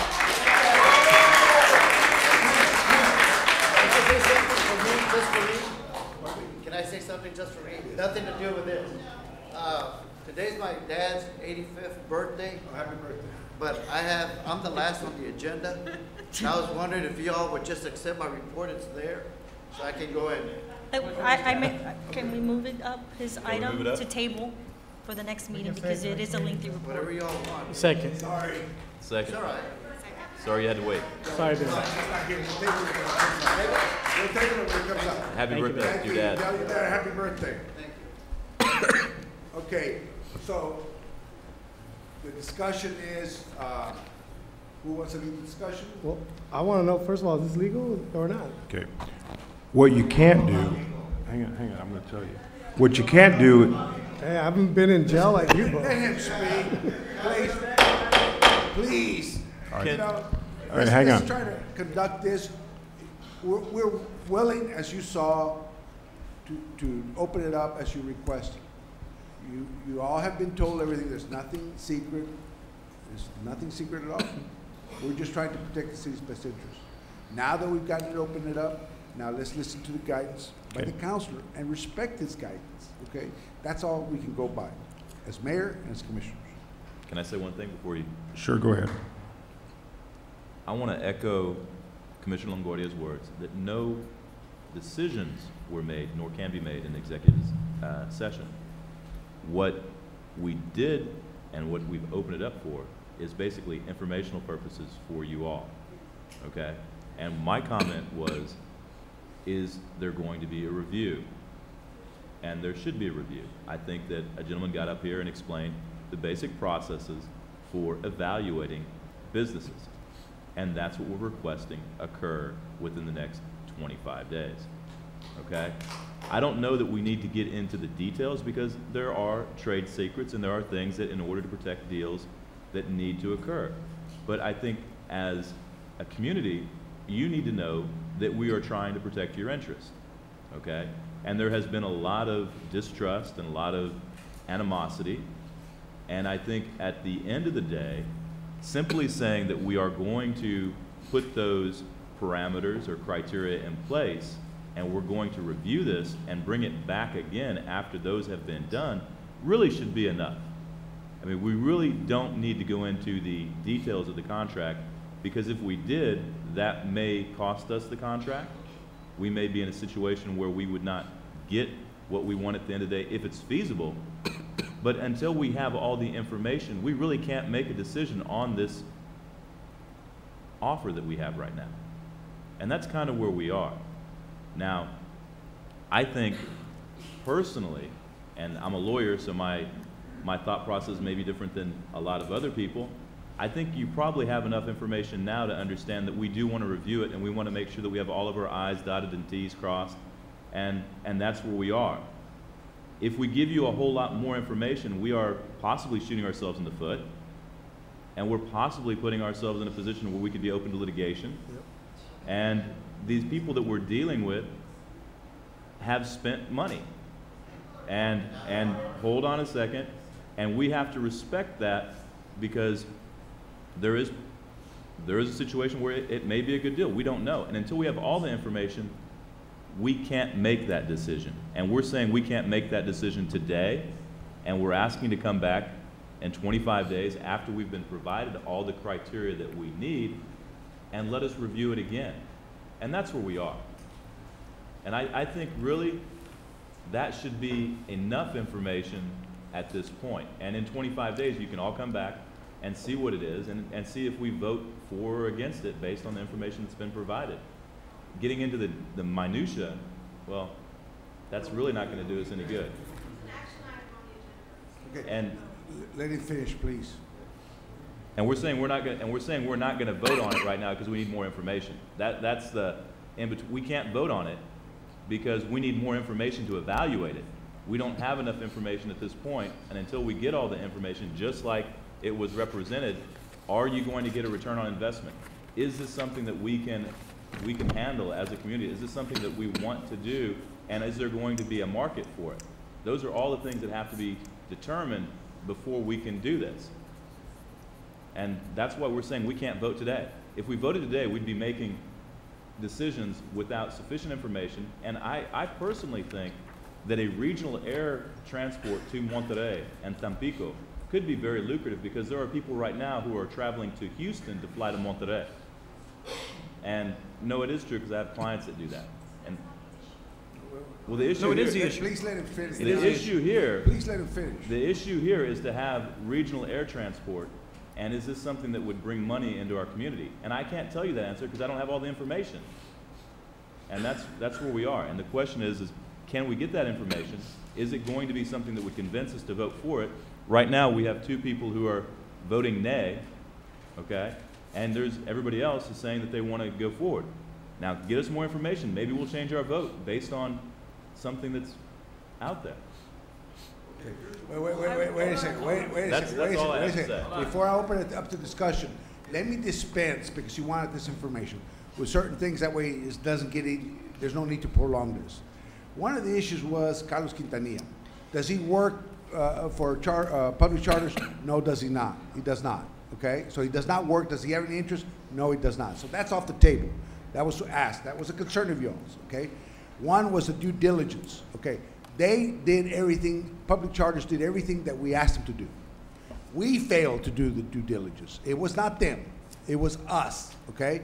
They went through the same test that Continental and American Eagle did, and they complied with that.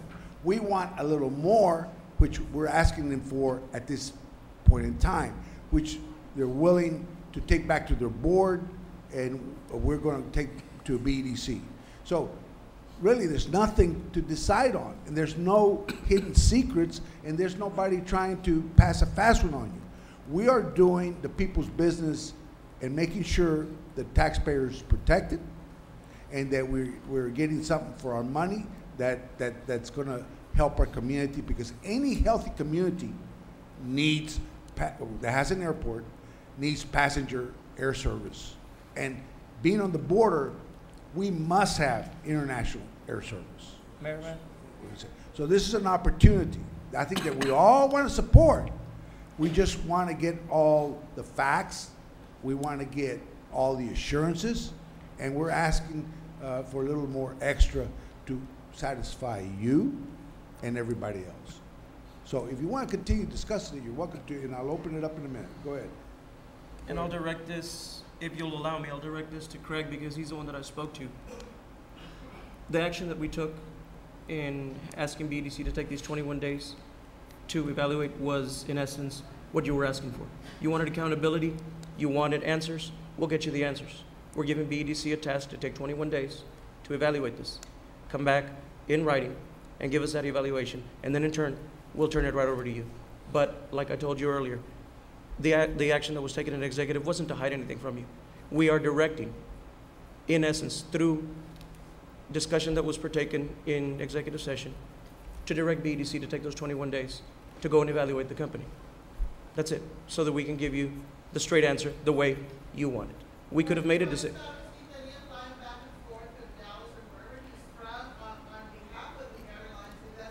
Ms. Maggie, in all honesty, what Mr. Quintanilla does with his money or with whoever, in reality, does this. But this body, whether that company, well, irregardless, if. One at a time. Ms. Maggie, if this. Let him finish, Maggie. Most of y'all are supporting a convicted felon to run for office. Please. What's the difference? Commissioner Longoria has the floor. You see what happens? You see what happens when people can't understand and let somebody speak and let them finish speaking? You know, Maggie, you'll get your turn. Everybody will get their turn. Now let the commissioner finish speaking. Commissioner Atkinson, let Commissioner Longoria finish speaking. Those of you here present that own businesses, sometimes at times the workload has gotten too great, maybe a lack of expertise, and because of what you do, you subcontract. I've done it in my business. I subcontract. But within our parameters as a council, we cannot dictate to a vendor who he or she subcontracts to. That is out of our realm. Okay? But so we basically, can express our discontent for it. Melissa, you stated that, but this is not pertinent to mine. Okay? What I'm getting at is this. If this company does or does not subcontract to Mr. Quintanilla, it's really not our concern. We have a deal with that company if we choose to go into it. If it subcontracts to him, that is within their contract, and if there's any repercussions to come of it, they will suffer it. But in essence, the contract has nothing to do with Quintanilla. We're not trying to circumvent it. That's just the way the process is. Wait a second. Let's maintain some order here. Let him finish. I'm done. Okay, Commissioner Gowan, please allow me to recognize you before you can speak, and you will be allowed to speak. Okay, but let's follow the decorum. Okay, please, Commissioner Gowan. I would simply like to reiterate or echo what's already been said, which is there was concern for several things, as the mayor and many of the other commissioners have said, and there were very blunt and direct questions asked, and that's why we are asking for more information, because we are trying to be careful. not because we are trying to go behind a corner or anything like that. We're trying to be careful. And I can only assure you that there were very direct questions asked by everyone here on the council. Okay. And I want to reiterate, we asked directly, was he hired? Is he getting any kind of compensation? We were assured he was not. His role was that he contacted them and said that Brownsville was poised for international flights and that he would like to see if they were interested. And they came down here to evaluate, they found interest, they got excited, and that's how it came. So if Mr. Quintanilla took it upon himself to promote us, who are we to deny that if it's going to help us?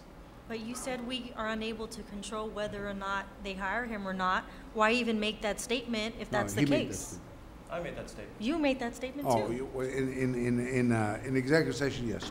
And that's true. I mean, we can't tell your company who to hire, who not to hire. We can't do that. But the question was asked, is he being compensated in any way? And he said no. And he said also, in response to Commissioner Zamora here, he reassured us there are strict guidelines by FAA who they hire, okay? That has nothing to do with us. That has to do with the air charter company and FAA, okay? So we've done what you asked us to do, and I think everyone here is putting a good effort. Now I'm gonna open it up. Okay, those of you who want to speak, would you please stand in the line right there? Okay, stand in line over there, so I can know how many are going to speak, so I can limit you to so many minutes. May I have the floor real quick? Yes. Is it Mark? He can do So it. how many people are going to speak? I mean, he can do it. He's chair. Okay, how many people? 2, 4, 6, 7, 8, 9, 10. 10 people so far? Oh no. Oh no. Okay, how many? Can somebody count here? 11? 8. Okay, 8 people. You all want to give 20 minutes each, commissioners, or you want to give 10 minutes each? Wait a second. Don't jump the gun. I'm asking the commission. At least half an hour. Okay. The commission wants to approve a half hour each. How much y'all want to give? I would ask that they be limited to no more than 5 minutes. Okay. All right. Okay. So And that's also 8 people. That's 40 minutes. And also, if you It's would, 9 o'clock. if you would, and if it'll be acceptable, that there be no personal attacks, just like it is during a public comment. Okay. Thank you. Okay, and I'm going to ask the commission to refrain from responding and listen, make notes, and then respond later. Because that's 40 minutes we're allowing. That's going to be 10 o'clock. I have a question, because you just made the comment about response time. Are we limiting this to 5 minutes total per person? Or are you saying that Per this? person. Okay, no matter what questions are on the floor, it's 5 minutes, that's it. Yeah, but I'm asking you to not respond, let each one speak, and then make your notes, and you respond at the end. Because otherwise, it's going to be a long discussion. I would recommend, and maybe I'm, limiting free speech, but I would say that it would be 5 minutes total per person, and if there's any questions, that you allow a minute at the end of their, at minute 4, they get a minute for response time if there's something. Okay, whatever the wish of the commission. I can stay here It's till up to y'all. midnight, 2 Y'all o'clock in figure the it out, morning. but- What is the wish of the commission? I just said no more, no more than 5 minutes per person. That's it? And then at the end,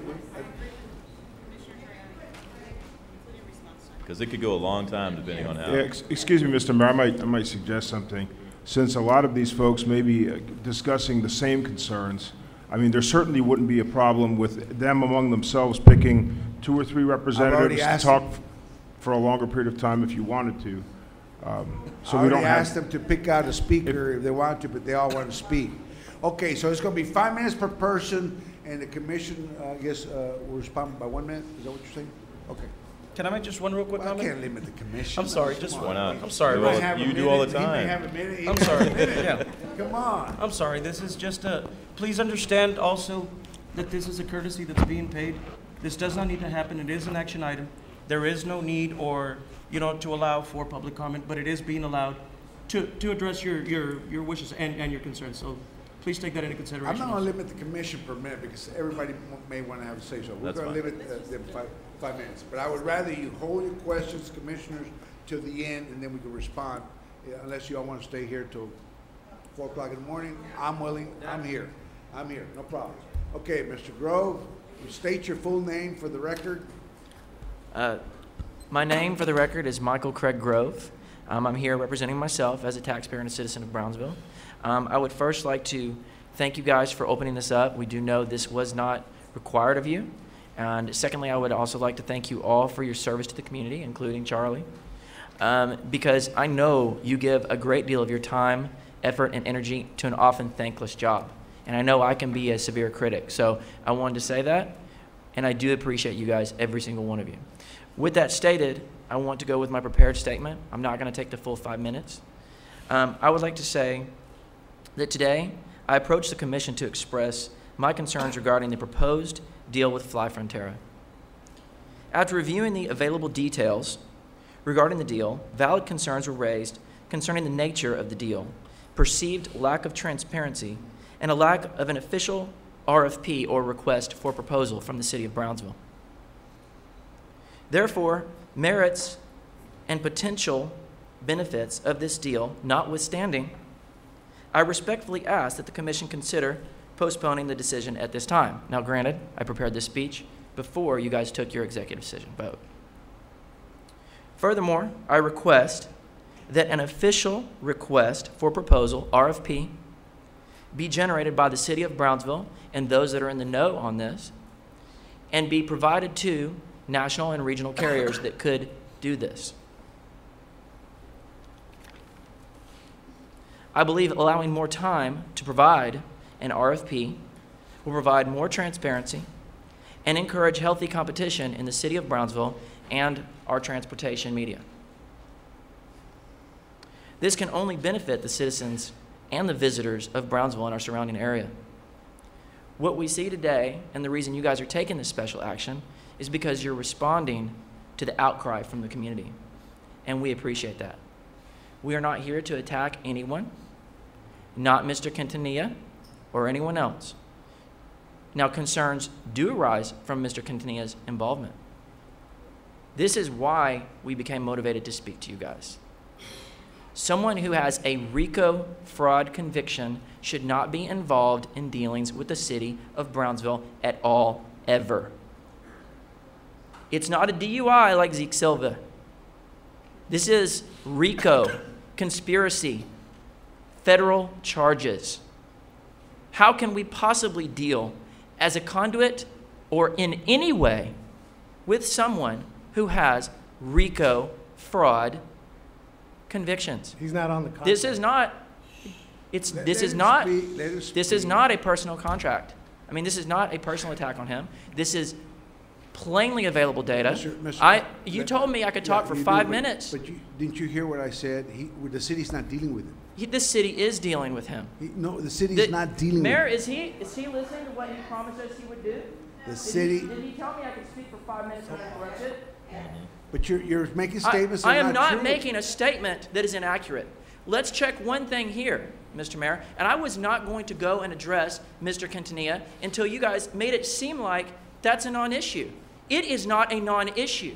It is a concern, and it is why 30 people are here. So it is an issue. Let's talk about one thing that we know to be a fact. La Frontera Airlines, this shell corporation that was set up a few months ago as a venue to approach our city for public charters, states on its address that it is based in the residence of Carlos Quintanilla. So wait, we're not dealing with him, but the administrative office is in his house. But we're not dealing with him, so let's move on from that. Just for the record, it's a 9,000 square foot home. It's a building. It's a building, and another 14,000 square foot home. It has a tennis court too, guys. It's a business. I wonder who he defrauded to get the tennis court. He lives at the top of the business. They're buildings. They're buildings. I'll bet you've been there to visit, Charlie. Anyways, so I digress, since Charlie has disrespected me by talking over me when I was promised 5 minutes, which have not ended. Our office buildings. Don't lie. Charlie, you have truly proven your ability to disrespect anybody who steps in your way. So if you would not mind letting me finish. Craig, it's not 5 continuous minutes, pal. It's not. It's not. That was the impression I gave. No, okay. You'll get your 5 minutes. That's not a. I don't want to have a squabble with you guys. I came to speak, and then what I understood from the mayor, respectfully, and I acknowledge all you guys respectfully, I've been nothing but respectful, and I'm not receiving reciprocal respect. You gotta earn it. So let's talk about this. I'm going to finish my statement, and then you can rebut that. The issue with me is not Carlos Quintanilla. He is highly disconcerting. Highly. If you can go on Google and look up anybody, and the first thing that pops up is a RICO fraud conviction, and the administrative office for this business that we're supposed to be doing business with is in his home, that is highly disconcerting. I wouldn't let the guy clean my house. Okay, so I'm moving on. I will restate my situation, my purpose and desire for being here. I would like for you guys to generate an RFP. I would like for you guys to evaluate all proposals, not just that which came from one guy who has a RICO fraud conviction, regardless if he is merely a conduit. If he just handed you the piece of paper, I would have a concern with it. So, next, I am asking you also to give more fair consideration to Pan Am, who has now invested $500,000 into Brownsville and was told there are no incentives coming. And yet, he has invested $500,000. He does not have a RICO fraud conviction. He can deliver everything that Mr. Quintanilla, well, not Mr. Quintanilla, Public Charters can. That's what he says. Talk to him about it. Not me. He told me he can deliver. So give him a chance to deliver. He has a year and a half to deliver. He has a year and a half? He's half? had cargo operations for a year and a half. You know how much cargo he's brought? 1 box. He can't put planes. Has he gotten $2 million? I don't care if he's brought in no boxes. He didn't get any money. He spent $500,000 on a building down here. One piece of cargo besides a box. But you're going to give $2 million to a non-company run by a convicted felon. That's a better idea. Convicted felon for office to handle our budget. He had a DUI. How many DUIs have you had, Chut? Bring it. Baby. Who's going to sweep your next one under the rug, guy? If you didn't have the cops helping you out, you'd have 3. You had another felon. Keep attacking me, Charlie. I can take it all day, guy.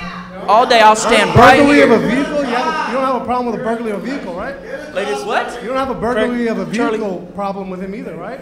Oh, okay. So when I was 17, guys, I busted a window on a car, and I got a burglary of a vehicle when I was 17 years old. 30 years ago, Mr. Quintanilla just 17 years old. Am I asking the city for $2 million? Anybody? I'm gonna move. Do I have a RICO fraud conviction? No. So he pulls my criminal record and tries to besmirch me. Have I talked about this? What did I do when I was 17 years old? And please, someone tell me how it's relevant. Please, tell me. Anyone? Can someone bring up some relevance? Am I asking for $2 million? I don't think so. Okay, so it's Craig, not relevant. No, Craig, your 5 minutes are over. No, because he was jumping Your on me. 5 minutes. I'm going to finish my sentence. You give me 30 seconds to wrap and I will. Exceeded you your give 5 me 30 minutes. seconds to wrap and I will. Okay, go 30 ahead. seconds. Go ahead. Thank you, Mayor.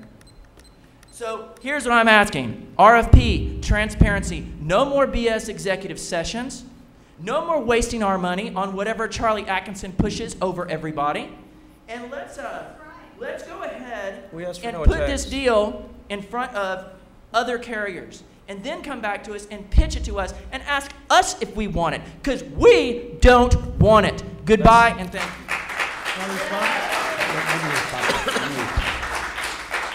Okay.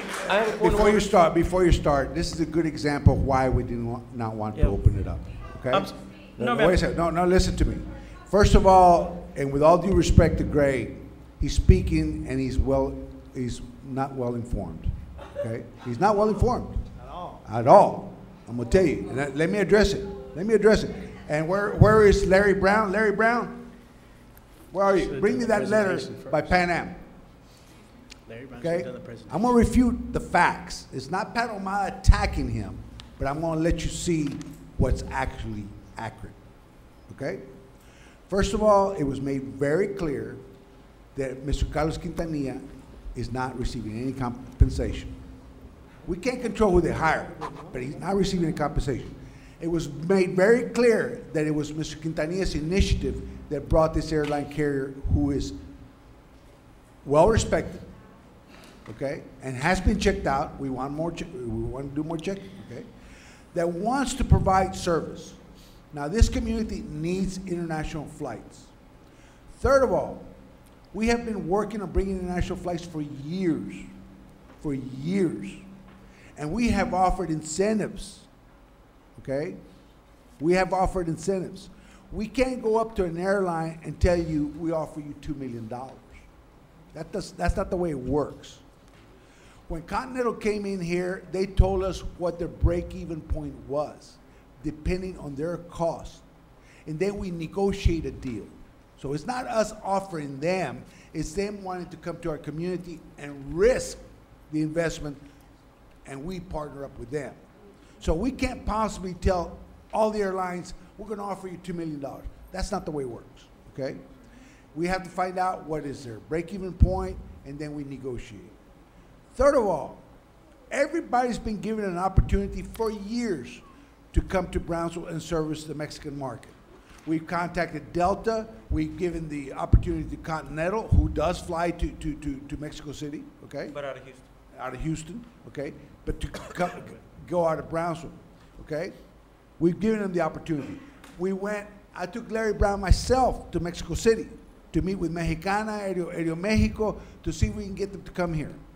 I contacted JetBlue to see if they could come here. So this is not overnight deal. We've been working on this for years. And nobody's trying to hide nothing. This was brought, it came to us starting back in October. But they were directed to the airport director and to Jibic to start the process without interference from any of us. Okay? So charter airlines here went to the airport, and they have an airport committee. And they went through that process, and they were vetted out, okay? They went through Jibic, and they were vetted out, okay? Without our interference, we're not doing nothing. The responsible people are doing it. So there's no secret. It was on the agenda with Jibic. The information provided to us is what's being provided to you. Other than today we got the contract, what was finally worked out, okay? So there's no hidden agenda. There's nobody trying to ill-spent taxpayers' money. Pan American was given the opportunity to service Mexico, and they have not taken that opportunity. And the opportunity is still there. The door is still open. They need to come to us and tell us what they need from us, and if we can provide that through incentives. And they go through the process just like American Eagle, and just like Continental Airlines, and just like public charters here. Same thing. They have to go through the process just like them. So nobody's barring them. Nobody's trying to prevent them from participating, okay? Let me tell you the letter, okay? Consideration of passenger flight proposals from Pan American Airways. This is Pan American Airways letter, okay? Request to remove from the April 5th City Commission meeting and an additional 3 weeks any request for incentives of ticket subsidies to provide passenger service to Mexico cities, and in specific, the request by Frontera Airlines. Well, this is the letter. No, I'm talking about the letter where they say they cannot provide air service for 3 years. I have a letter, okay, that Pan American writes and says they cannot provide passenger service for 3 years.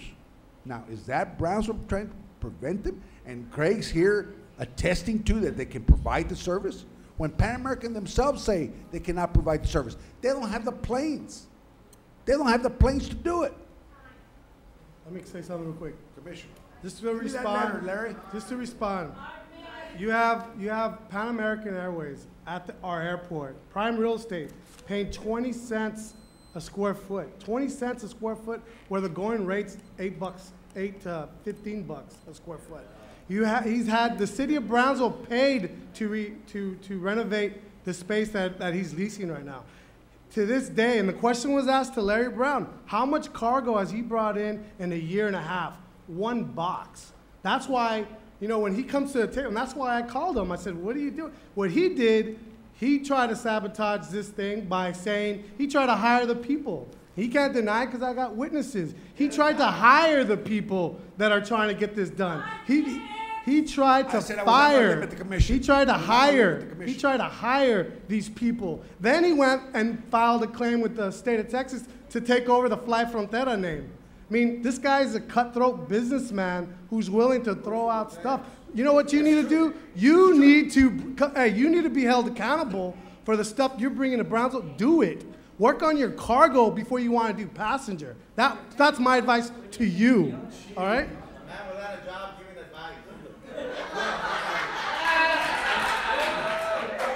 Let me say something. Zeke, Mayor, could I have my regardless 5 of my minutes? feelings for Charlie, he's telling the truth.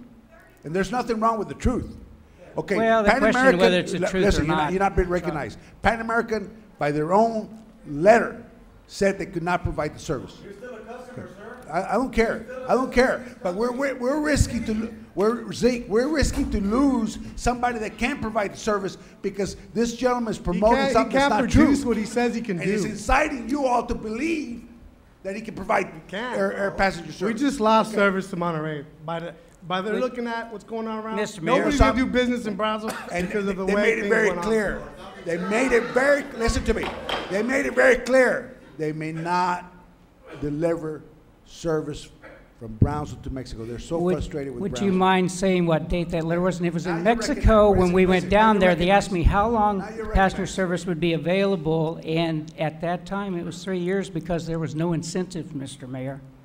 It's $3 million investment, and you didn't offer anything. So you want a handout But anyway, too, right? I don't want You to want a argue that. handout? Let me Put your talk. money where your mouth is. Bring us a proposal. Bring I us a will. proposal. I will. You got 20 But days. let me go. First off, I appreciate your extending the time to 21 to 25 days. That does give us the ample time to present to you a proposal. But more than that, it's not about Pan American Airways. It's about fairness and it's about transparency. Send it out to everybody, every air carrier in the United States. Ask them to come. Tell them how much you're going to give them for incentives and have them bid. To tell me there's no incentives means I could not do it for 3 years because I probably couldn't raise internally from my cargo operation $3 million. From the 1 box you brought in? Now, I won't get into you about that, Charlie, because it's proprietary, but where's Kebler? He was in St. Louis with us, along with several other people from the city. They know what we're bringing, okay? I will put the airplanes in the air when I choose, not you, or this city. But I will tell you this, I will be bringing 6.3 billion pounds of freight to here, and Eddie was there. Rico Port was there. But it is proprietary, it is confidential between St. Louis and us. So that's what I'm bringing. And to tell you the truth, I don't have to bring a single aircraft here because this is so huge, and I don't have to leave it here. This is huge, friends. And there will be an announcement on it when it's ready and when St. Louis allows us to announce it. But you've got city people that were there in that meeting. So I'm not going to discuss that. What I want you to do is send it out for bids. I don't need to get it. This was not in my plans. I was asked to do this. My cargo plan does not include passenger service at all. So why were you The trying to hire Council them? of Mexico asked me.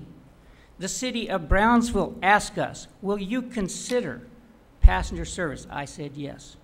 And we traveled to Mexico City. I'm not to Mexico City, to Nuevo León, and we had meetings there. And I came back at that time and I asked Larry Brown, are there any incentives to Pan American Airways available? The answer was uncategorically no. Based upon those facts, we went out and we looked at Embraer 5s, 5 Embraers, from the same person that they're getting it from, Berry Aviation. I've got the faxes. They're legitimate. They have airplanes. They want to lease them. That's all they want to do. Everything is done. Nobody owns airplanes anymore. You go and fly out on Continental, it says run by Ameristar. Guess who has the certificate? Ameristar. It's called an ACMI lease. Aircraft, crew, maintenance, insurance. You lease it wet or dry, without fuel. You don't have to own a single airplane. Well, I've got do two it. 737-300 Do sitting it. in Los Angeles right now that could have been here Submit your proposal. Submit your if proposal. we had done that. That's exactly what we'll do. But I'd like for you to go out to other people, not just me. Ask Delta. Ask other people to come in. We've asked Delta, we asked Continental, let me tell you, this is how we got Continental. We didn't have passenger service for many, many years for Brownsville. We didn't have it. And we went after airlines till we got Continental to do it. This is the way it's done. I assure you, we're the laughing stock of Brownsville, okay, and the region. I assure you, McAllen doesn't do business this way. And that's why they eat our lunch. We have a bird in the hand, and because of all the misinformation out there, we're going to end up with nothing. And you may say, no, you shake your head, but No, you know sir, something? you'll That's end up bad with for the economy, something- for the city of Brownsville. The hotels, the tourism industry, Downtown the revitalization. downtown, the investors, the property owners that want to come over here because of the insecurity over there, that can't travel on roads, are going to be impacted. And I absolutely agree with you, Mr. Bayer, but you will okay. get If you that's what will you all get want. someone interested if you broadcast this out. Sir, bring your Okay? bid. I will be Well, bringing it okay. in, and I do appreciate your You got extending it for that. You got it. All right. Bring your bid. Please bring your bid. Thank you. Okay, next person.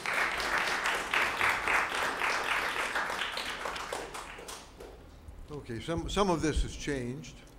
My name is Jim Barton, James L. Barton, sometimes known as Jim Barton. What we would like you to accomplish in the next 25 days? I wish we could go past the election, but that's fine, 25 days. Let's go beyond the scope of just reviewing the current deal and analyzing it, as you say, dot all of the I's, cross all of the T's. Let's again, I know the mayor says that you've already done this for years and years and years, but let's make a consistent call to every airline in the U.S. and see if you can bring them to a round table and see what they can put on the table. Mention, you don't have to offer incentives, but let's say that you could save the taxpayers of Brownsville $500,000. Would it be worth it to make a little effort? What if you could save $2 million? What if you could negotiate a deal with several cities coordinating, working together, and have no taxpayer money? See, put everything on the table. Why be locked into one deal? See, this is what concerns the citizens here.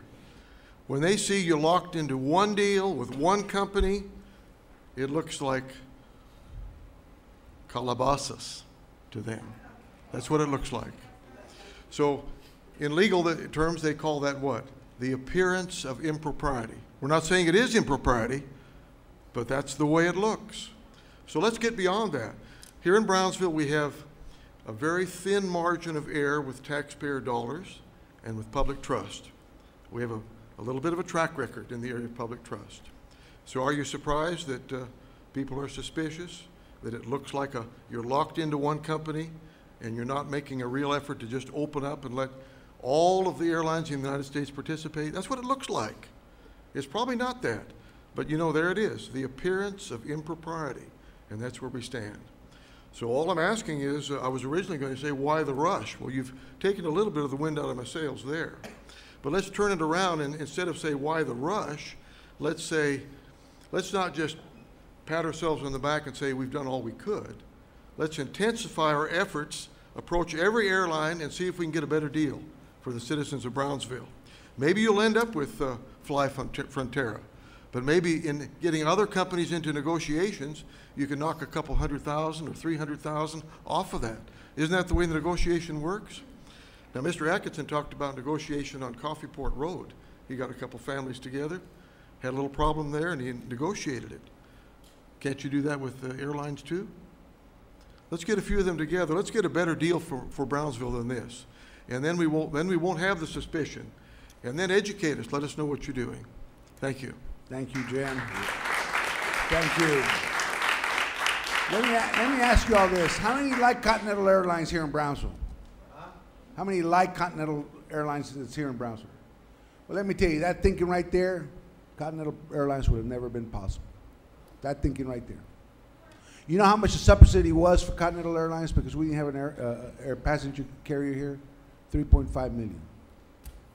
That's what we had to do to bring passenger service to Brownsville, to restore it. It's an investment. It has had a major impact on our economy. And that's what this is. And I'm afraid and I'm sad that I think we're going to lose this airline because we can't understand how these things work. Ideally, what you're saying, contact every airlines, we've done it. There's no secrecy. There's no hidden agenda. I don't gain nothing. None of these gentlemen gain anything. None of us. We're just trying to bring you economic development. Larry, I want you to come up here. Here's our airport director. And I want you to listen to him. And for you and for some, hopefully it's what he says you will take to heart. And for some, maybe it's not enough. But I assure you, we have been trying. Please, Larry, explain to the audience here what we have been doing to try and bring an international airline. And for how long? For 25 years? Okay. First of all, the city of Brownsville, as you know, is an international city. And the fact that there are 5 airports within the close proximity to here, okay, including airport in Matamoros, airport in Harlingen, airport in McAllen, airport in Reynosa, means that this business is very competitive, not only amongst airports, but amongst airlines for air service. What we do is we, in a professional manner, approach airlines by, first of all, attending conferences. Those conferences are called Jumpstart Conference. There are also conferences on an international nature that we attend, and typically the way these conferences go, you're given about 15 minutes to sit down face-to-face with an airline, put your proposal on the table before that airline to try to suggest to them that Brownsville is a good place for them to come and do business. We typically will go to one of these conferences and meet with 25 different airlines, okay? The most recent, the City Commission has a copy of a synopsis, bullet point synopsis, that describes the most recent discussions we've had. Those include discussions with airlines such as Volaris, such airlines as Mexicana while it was still in operation, as well as the other airlines, Click, for example, as a part of what was originally a part of Mexicana, and the other airlines that currently serve, for example, other competing airports, okay, in terms of potential international service. What we then will typically do once an airline decides it may be interested in following up, we then will typically sit down with them, describe the airport that we have here, the community we have here, and what the potential market is. That's not staff doing that just all by themselves. The City of Brownsville employs an air service consultant that is one of the best in the country, if I may say. Their name is Sabre, Airline Consultants. The airport operates based upon an airline service development strategy that was developed by Sabre.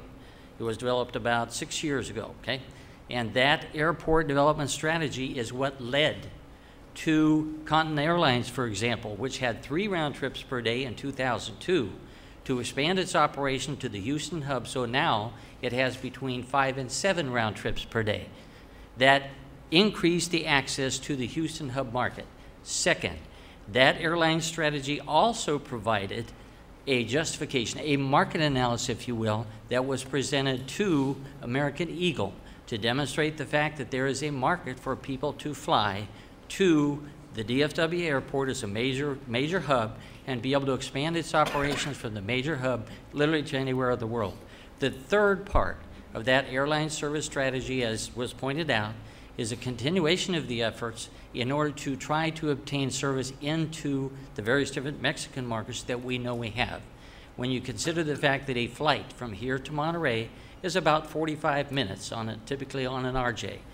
There is a market for the service, and the market, due to the change in circumstances in Mexico right now, we know has increased. We know that because we talk to people. Not only that the airline consultant does the analysis, but also we talk to people. For example, there is an airline, it is an air taxi service called QDI that has been operating back and forth between the airport, providing service with 9-passenger, small aircraft in Monterey. People are using that service quite regularly. It's very busy. The number of aircraft that are at the airport in terms of GA-type aircraft has increased about 238% within the past 6 months. People are using aircraft as opposed to having to drive, okay? Those are people who potentially will make an investment in this community, not just in terms of the day investment, but in terms of finding a place for themselves to live in the community. And when you consider such things as the fact that you can stand in a control tower at the Brownsville Airport and look to the east, and you can see South Padre Island. You count the floors on the condominium at the end of the causeway. You turn around and look south, and you see downtown Matamoros, okay? And the simple fact of the matter is this is an international city. It has been an international city since 1929 when Amelia Earhart and Charles Lindbergh cut the ribbon dedicating the airport.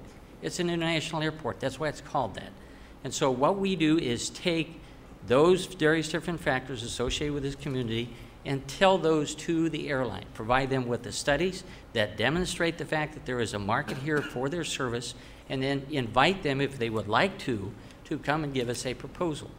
I will also tell you that as far as my staff and myself goes, we're open to anyone, any airline that wants to provide a proposal for service out of this community to do business here. We believe this is a good place to do airplane business, and we intend to pursue everything we can do to make sure that continues to happen. If it comes down to, if the City Commission directs us to, invite proposals, we'd be more than happy to do that. We'd be more than happy to consider those proposals. No problem. We're all about increasing the airline service and carrying out the strategy this community and this city has paid for the development of. Okay? Thank you, Larry. As you can tell, they've been working very diligently over a long period of time. We have an international airport, but we don't have international flights. And, I don't know what more you could expect from us in trying to provide international service. If y'all don't want it, that's a different story. But I think it's a sad day for Brownsville that if we don't make the effort to reestablish international flights, it's good for our community, it's economic development, and they've done what they can do.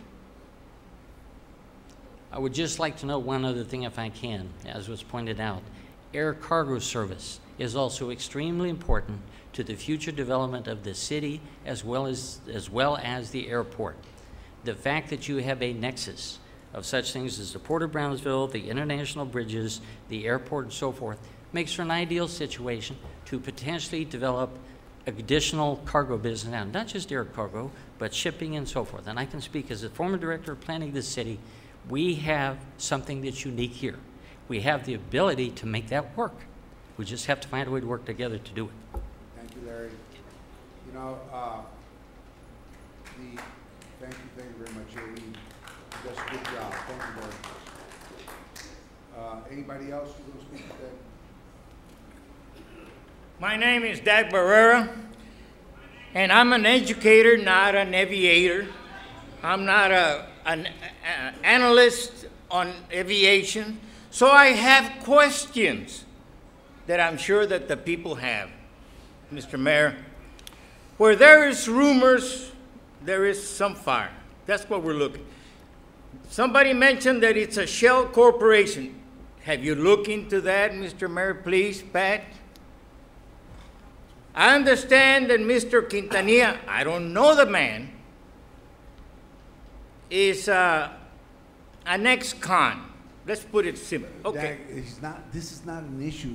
Quintanilla has nothing to do with the city. Está bueno. Okay. All he did was bring the airline. Listen, everybody. All right. I don't think it's getting through. All Mr. Quintanilla did was invite the airline to come here and look at us. Okay. That's all he did. Maybe that's my part. I'm wrong there. Okay, so Mr. Quintanilla is not also is not a professional in aviation or finances or analysis. Okay, that one. He has nothing to do with it. If there's a Pan American Airways company that wants to come in, get that company to come in, rather than something that is mysterious. Okay.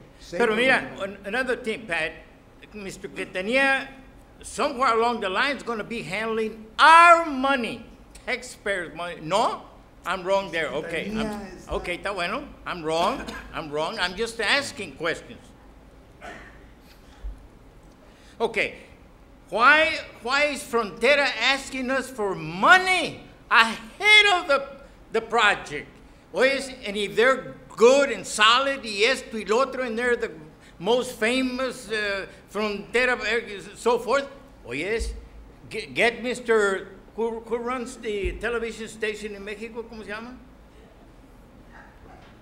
What's the name of that man? Escarrega.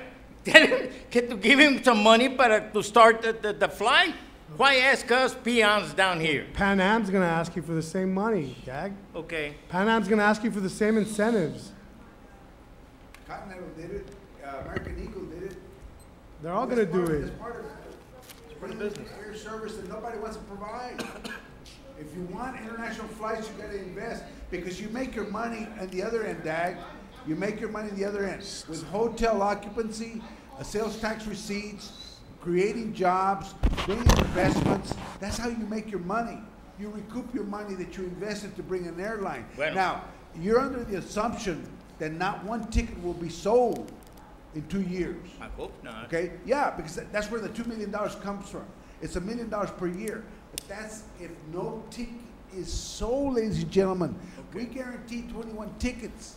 If they sell, and we reconcile it monthly, and if they sell 20 tickets, we're only responsible for one. That's it.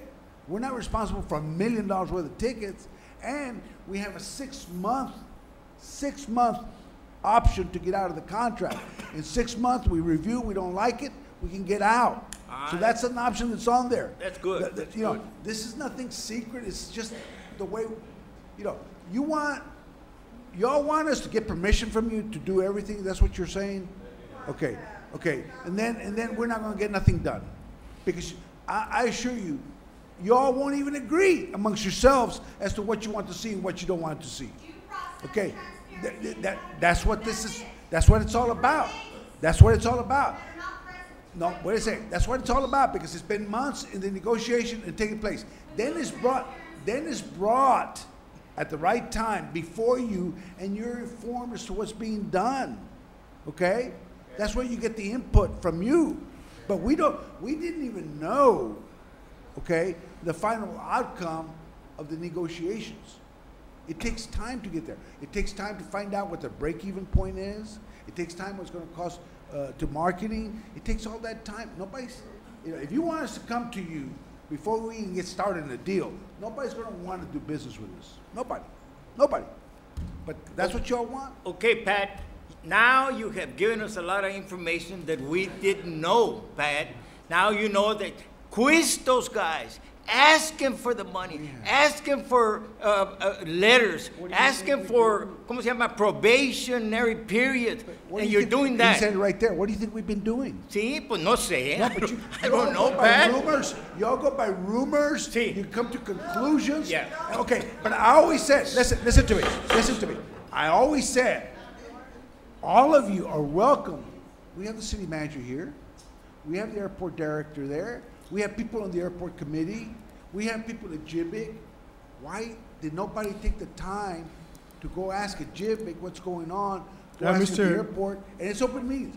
Go to the airport and ask them what's going on, or come to the city manager and say, I want some information. I hear these rumors. Ándale, okay. Okay, so, you know, no, y'all go by the rumors and you make it factual. You make it that it's true. But if you come and talk to the city manager, the city attorney, the finance director, come and talk to me, come and talk to the commissioners, you'll find out that we're wrong. We're wrong sometimes. But you do the damage. You do the damage. No, we're just. No, we're risking of losing an airline. We're risking losing an airline. I think we did. I hope really, Pat and commissioners, honorable commissioners, I hope that I'm wrong because I have so many questions. No quiero que my pockets, que me saquen el dinero de la bolsa, you know? I don't want money taken out of my pocket. We want to put money in your pocket. Eh? We want to put money in your pocket. I hope so. You know how? By creating jobs, people pay taxes, people buy homes. It costs less money to tax people, so we can provide public service, build streets. You know, do the things that you want us to do because our tax rate is too high. This helps us keep our tax rate down. Okay. Pat. Now I'm very passionate, as you all very know, about any issue in the city of Brownsville. Don't take it wrong. Please don't take it wrong. But I'm here to serve you. If y'all don't want an airline, okay, I will carry you that out. No, we and want I'm sure one. the commissioner is willing to do the same thing. But I don't think that's what you want. I think you do want an airline. Yes, we do. Okay, but you got to trust your But commission. a good one, a good You got one. to trust your commission until you're proven wrong. Take the time to come and talk to your city manager before you believe what somebody's telling you and you believe to be true, or before you believe something that you read, you think it's true, or before you believe something that you hear and you think you heard something when it's not that way. Get the facts. That's what we should all do. Get the They're here facts. because they're believing the cheese man. They don't know the facts. That's the problem. Okay, Dag, thank you very Dad, much. on the past 4 or 5 months, I've been working on my rental houses. I cannot Get the come facts. every minute. Why'd you say But get thank facts you instead of anyway. get cheese man? Okay, next person, Zeke. Oh, let this guy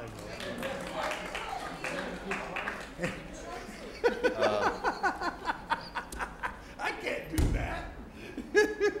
Charlie, keep quiet. Go ahead, Zeke. Please. Mr. Armada, Mayor, Commissioners, my name is Ezequiel Silva. I own a trucking company. It's transportation, whether I haul anything that's dry or either we haul people. It's still transportation. Okay, I've been doing this since right out of high school with Leaseway Delco. I did a lot of charters, and I understood that a charter for it to land cost the company $10,000. Well, Leaseway Delco is no longer here.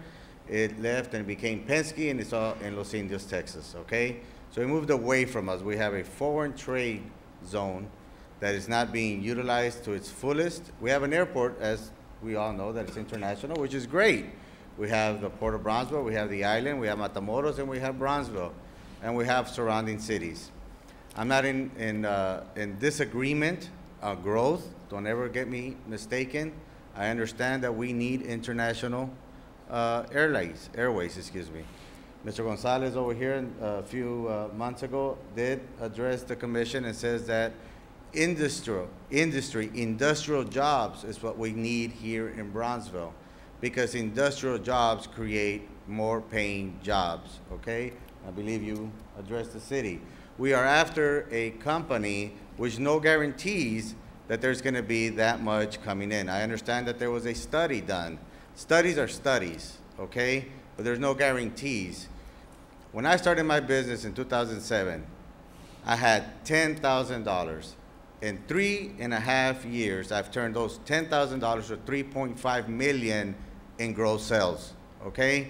That is not an easy task, but no one gave me a penny, okay? I earned it. My marketing was done by me, okay? No one gave me a penny. Nobody gave me a parade. I believe when Pan Am came in, he was applauded. He was applauded by all the commissioners, and they were told that they were gonna guarantee us in the first few months 20 jobs, and whether the first year or a year and a half was gonna give us 100 jobs, okay? Apparently, none of that has happened. He's saying to give him time. He's still paying rent, okay? Competition is what we're asking for. Now, if we do not allow other companies to bid, okay, and we have an existing airline here. We have an existing airline, okay? If we start bad-mouthing the people that are already here to leave to bring somebody else, what's gonna happen to the other person that comes in, or the other company that tries to come in? Are we gonna ban them because they did not present what we were expected from them? Now, we're giving monies to companies. I understand that you say that that's the way that we're supposed to do business. But what other businesses are we going after? Are we just going after a airline? Okay? I'm not even gonna mention the person that's behind it, okay? Because apparently this person is not relevant to this conversation. But if an airline with that kind of money should be able to stand on his own 2 feet, and if they want Bronzeville, why don't they give us an incentive instead of us giving them an incentive? We have the capacity here. We have the island, we have Matamoros, we have Bronzeville, we have Arroyo City. We have a lot of places they could come, okay? We have the zoo, Gladys Porter Zoo. We have a lot to offer. They need us as much as we need them. Okay, it has to be given both ways. You got to give some to get some. And sometimes not giving it all away at once is the best way to do things. And I'm just asking if Pan Am wants a fair shot, which you already said you're going to give it to them, and I applaud you guys that you're all going to give them an opportunity. But it's also very essential that we give other airlines. Okay? Not everybody is as informed as we should be. Okay? Maybe that's because things are done in a certain way. And hey, we didn't set the rules, you said it, right? You didn't set the rules. The rules were already set. But if there's this much concern, then maybe we should think about it, and that's what you're all gonna do it. But is 25 days sufficient? That's what I'm asking. Is 25 days that much? I mean, if we do not give them 60 days per se, is that one of the agreements that Flat Frontera gave us? Either you make a decision within now or we're out of here, and they're gonna go to McAllen? Somebody said something, now I'm not trying to base and point fingers, but said that they had also addressed McAllen. And the reason why McAllen did not want to take this opportunity was because the cartel, the Mexican cartel, was asking the airline to give them names of every person that was on that plane. Okay, are we gonna have that type of problem also? If I may interrupt, Zeke, first of all, your venture is a private venture. Say what? Your venture, the trucking business, that's a private venture. This is a public venture with private. Money's still money, sir. We have an airport. We have an airport, that's public. We need to sustain that airport. And the more business we generate, whether it's cargo, passenger flights, that helps us operate in the black. Okay. Not have to use taxpayers to subsidize it. Okay.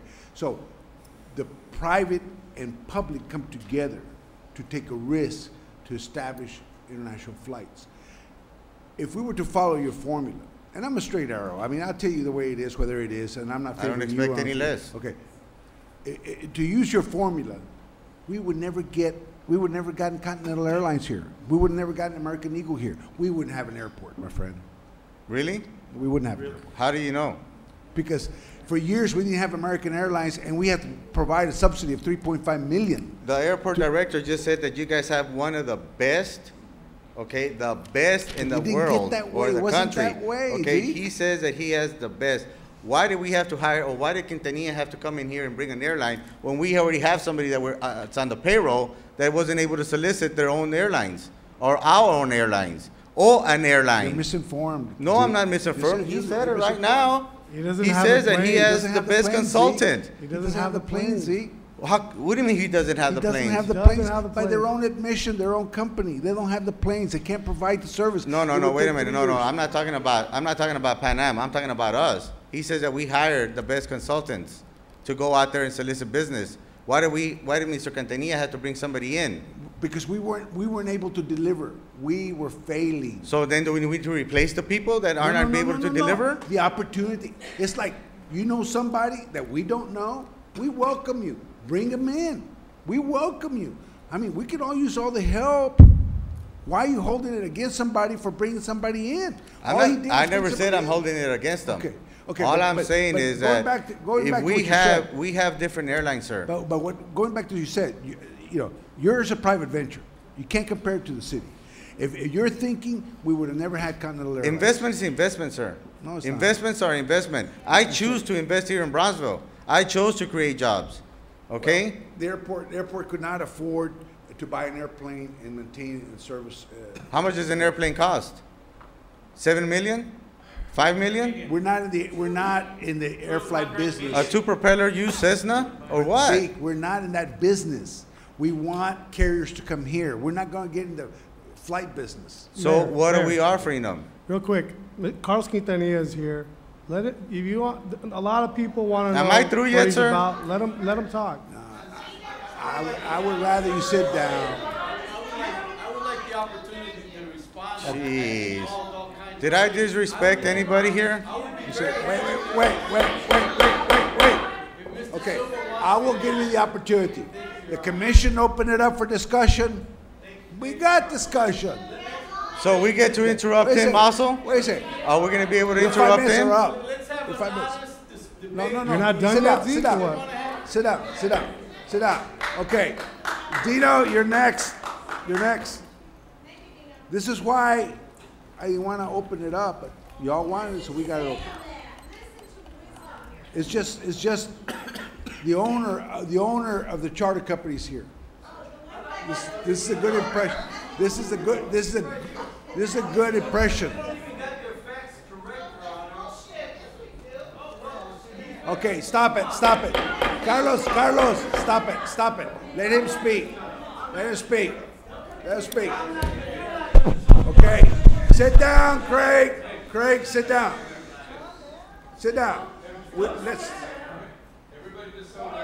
We need some civility here. You know, I didn't want to open this up because of this. Now, we opened it up. Please be civil, okay? Please be civil. Okay? Okay, allow him and give Mr. Dino the courtesy to let him speak. The only one that can interrupt is the chair, okay? And I will recognize those that need to speak. Go ahead. Thank you, Mr. Mayor. Dino Chavez is the name. Yes, Mr. Chavez. Just to be clear here, Mayor, I don't have a dog in the fight. I could care less whether you go with Pan Am or whether you go with XYZ, ABC. I really don't care. What I care about is our tax dollars being wasted. That's what I care about. Number one. So the gentleman that was here with Pan Am talking about, you know, that he didn't get a chance and you said he did, et cetera, et cetera. You know, I don't know whether he did or not. But, I mean, that's his fight. Okay? The guy is here with Quintanilla that's supposedly working out of the goodness of his heart because he's not with the company, et cetera. I don't care. That's for him to fight for his business. I care about our tax dollars. Period. So let me ask you guys point blank. Who approved the Titan deal? Did you do it? No. Did you do it? How about you? You? Anybody here? Anybody do it? Okay, so everybody's innocent. All right. Who approved the Taylor aircraft deal? Did you do it? How about you? You? I wasn't here. Anybody here? You did it. Okay, you're guilty. You're guilty for not doing your homework. Really? That's no. Let me. I'm not. I didn't know that you had it. Were part of this deal, but basically you didn't do your homework, and that's all we're asking you to do. Doing the homework doesn't guarantee success. Let me finish. Okay, it doesn't guarantee anything. No, it doesn't do anything. A little while ago, you had. Dino, can I make a real quick comment? When I made that decision, that was brought to me by Larry Brown. Okay, and Larry Brown has since answered for that, and because it was a failed venture, he wasn't reprimanded. He was just told, you know, we don't wish to seek these kinds of ventures in the future. But as an elected official, we are advised by staff. This is our job. This is what we do. This is what we come and do as a public service for you. But we have people on staff, our directors, that make these kinds of decisions. And we are informed. And we make the questions and we take the time out of our schedules, out of our families, to be able to go and get informed and come and make the best decision that we can. Now, I might deviate just a little bit, but let me make this statement. Once again, I go back to what I told you at the beginning. If we have a public hearing on an issue, by all means, line up all the way to the street and we'll listen to you. You're welcome. This is an action item. Like it or not like it, you have elected us. You elected us to the position that we hold. And when it comes to an action item on the agenda, we make that decision with your trust. And hopefully, God willing, making the right decision on your behalf. We're entertaining the right for you to come and speak. But once again, I mean, we keep on going back and forth with these discussions. This doesn't need to happen. You trusted us. You voted us into office. Maybe you might vote me out. Maybe you might vote some of us out. That's your prerogative. That's your decision as the electoral body, as the people to put us into office. But while you have placed us in office, when we have an action item on the agenda, it is that right that you have given us to make that decision, right or wrong. Public hearing, please line up. Action item, that is a right that you have given us. Please trust us to make the right decisions. Not all of them are going to be right. Not all of them are going to be right. Please, your mother was up here with us, and she made the decisions also on that one, and it failed. You know, there's success. There's plenty of, there's plenty of successes, and like in any venture, there's always a risk. There's nothing guaranteed. On this particular venture, it was pretty well vetted out.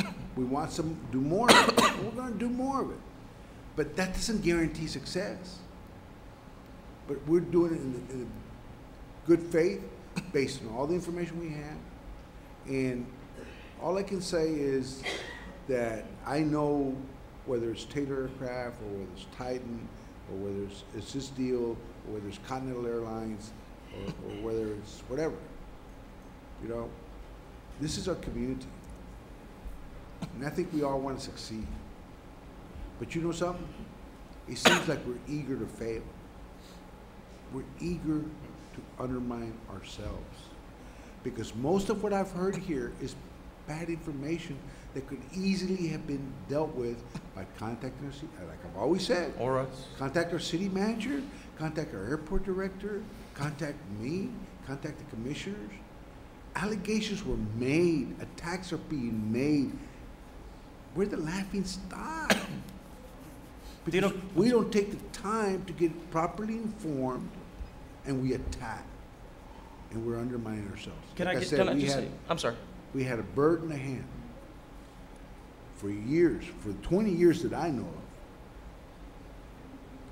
We've been trying to get an international flight. And we have this bird in the hand, and yet you all find something wrong with it. Doesn't make sense to me. Can I tell you when something? will we get another bird in the hand? I don't know. Can I tell you something personally? Personally, out of the information that I've received from this, what I read from this company, me personally, my vote, I think this is a great company. I do. I think that what they could do for this community would be great. I just met the gentleman today. He's sitting there. You know what? My opinion, of course. Okay? It's a good company. He's flying out of here tomorrow. He ain't coming back. It's a solid company. Okay? He's not coming back. And we lost out. You can go on the internet and check them out. If you had taken the time before you came in here, like I told you, you would be better informed. Yeah. And they're easy to find on the internet. If I could finish, please. Please. Rick, nothing against you personally at all. No. I don't think I've ever met you or anything, so nothing personally against you. Yeah. I think that all of us just want transparency. There is transparency. No, there's not. No, there's not. Where have we failed? Tell me where we failed. We have asked for information. I mean, point blank. When did you come here for information? Didn't we have a dialogue with not just me, but several of us with you on Facebook the other night? And no, the information, you couldn't give it to us. You couldn't give it to us. You couldn't give it to us. Staff, to the airport director. I'm not the airport director. I'm not micromanagement. There we go again. You could have gone to BDC's meeting, which is open, and you didn't go. You could have gone to GBIC's meeting, it's open, you didn't go. You could have gone to the Brownsville Airport Advisory meeting, you didn't go. Well, how many chances do you need to get the facts straight? Can you provide us with the report today? Wait a second, Dino. And everything I said on Facebook is true. Okay. If it's true, then your disagreement to provide us with the information is quite clear. No. Hey, look at my Facebook. I invited you to come to the meeting. I invited you to go seek management or get your information. You have failed, sir. I'm You here at the have meeting, failed. Pat. Just You like I come told here you I and was going to be at the complain, meeting. You come here and complain and say there's no transparency.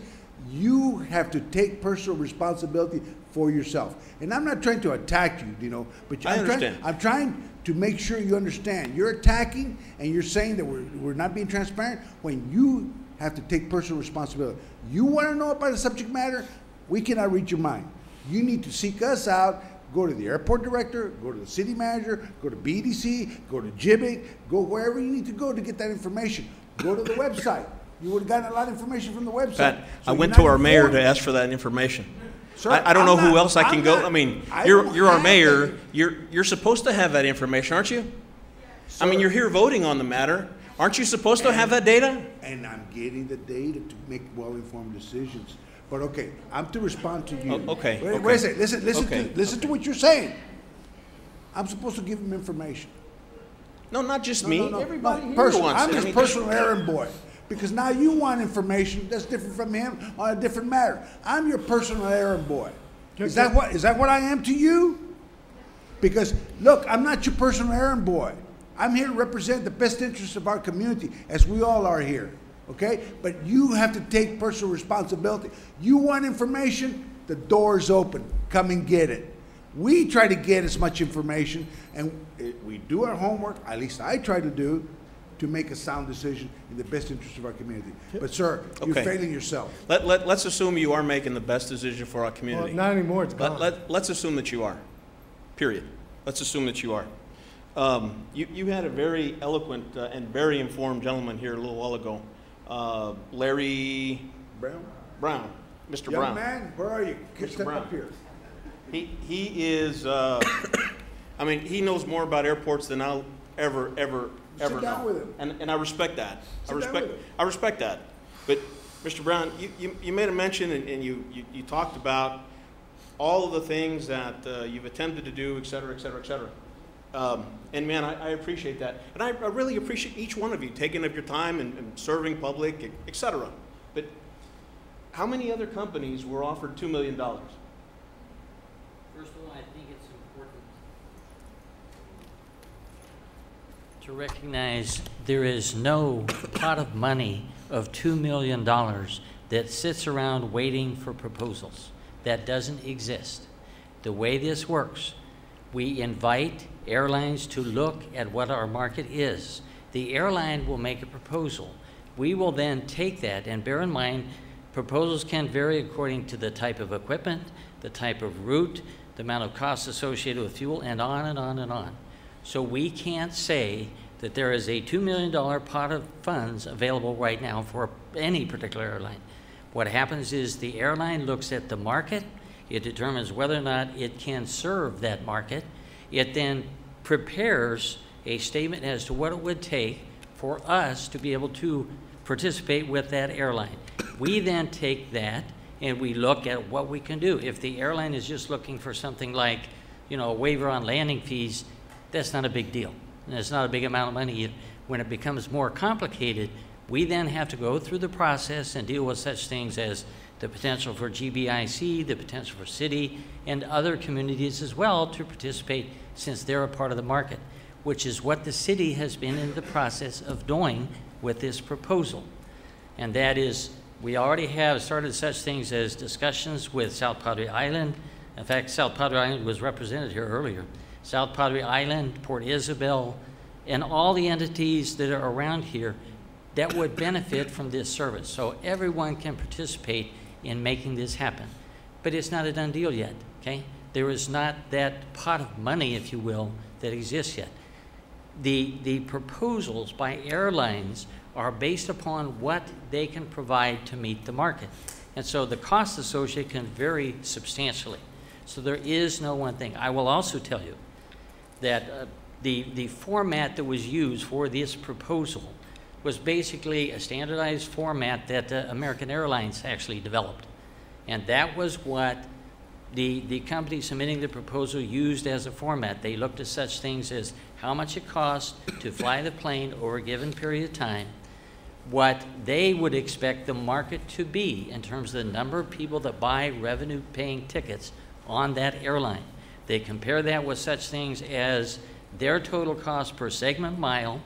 Then they look at how much is it going to cost for us to do this service and to put our planes there and put our planes at risk?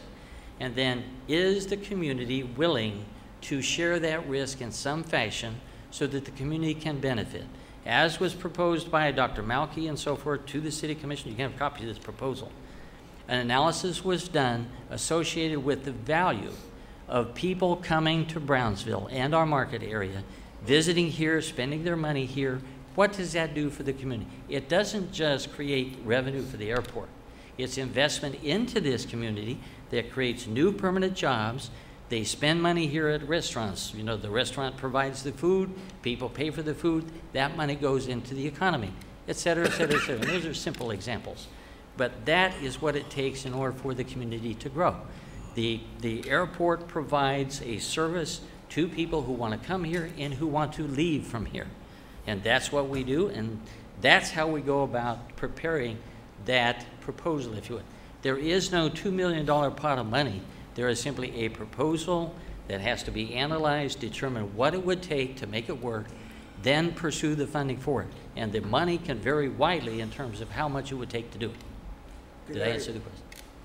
Has Dino ever contacted you to try to get informed about the airport? I've never had the pleasure of meeting the gentleman before. Has anybody here, Craig Grove or any of them, bothered to contact you?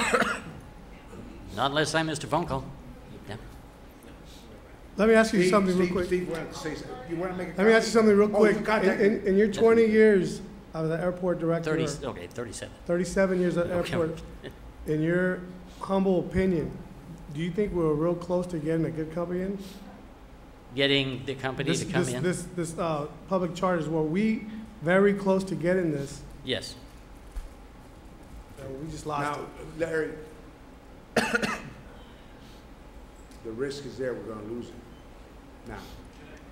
You may want to give an Let opportunity Carlos Quintanilla is to here. I think people to everybody address- wanted him to say something. Let him talk. I'm not finished. Okay. Stay with it, stay with it. Okay. Go ahead. I'm not finished. I think I still had some time. Yes, you do. Yeah. You gotta get in line, Carlos. So, Larry, I appreciate your professionalism and everything. So, what I'm going to say here, I don't mean to demean you whatsoever, but the answer I got was, no, I haven't offered $2 million to anybody else because we don't have a pot of money. We don't do that. So, if we don't have a pot of money, how can we offer that guarantee to another airline with a invisible pot of money that we don't have, according to our airport director? Can I make a response? Sure. I don't think that he's saying that we don't have money available. I think he's saying that it becomes a specific proposal that's presented. Yes. And in this situation, the amount would have been $2 million is what they're saying they would need for break even. Some other company may have a lower or greater amount depending on their evaluation of their needs and what it would take for flights within this community. Now, this is the situation that we have right now, which is because of past failures like Titan and some of these other things that we've seen, we have put in place criteria, and we're asking that those criteria be used to evaluate.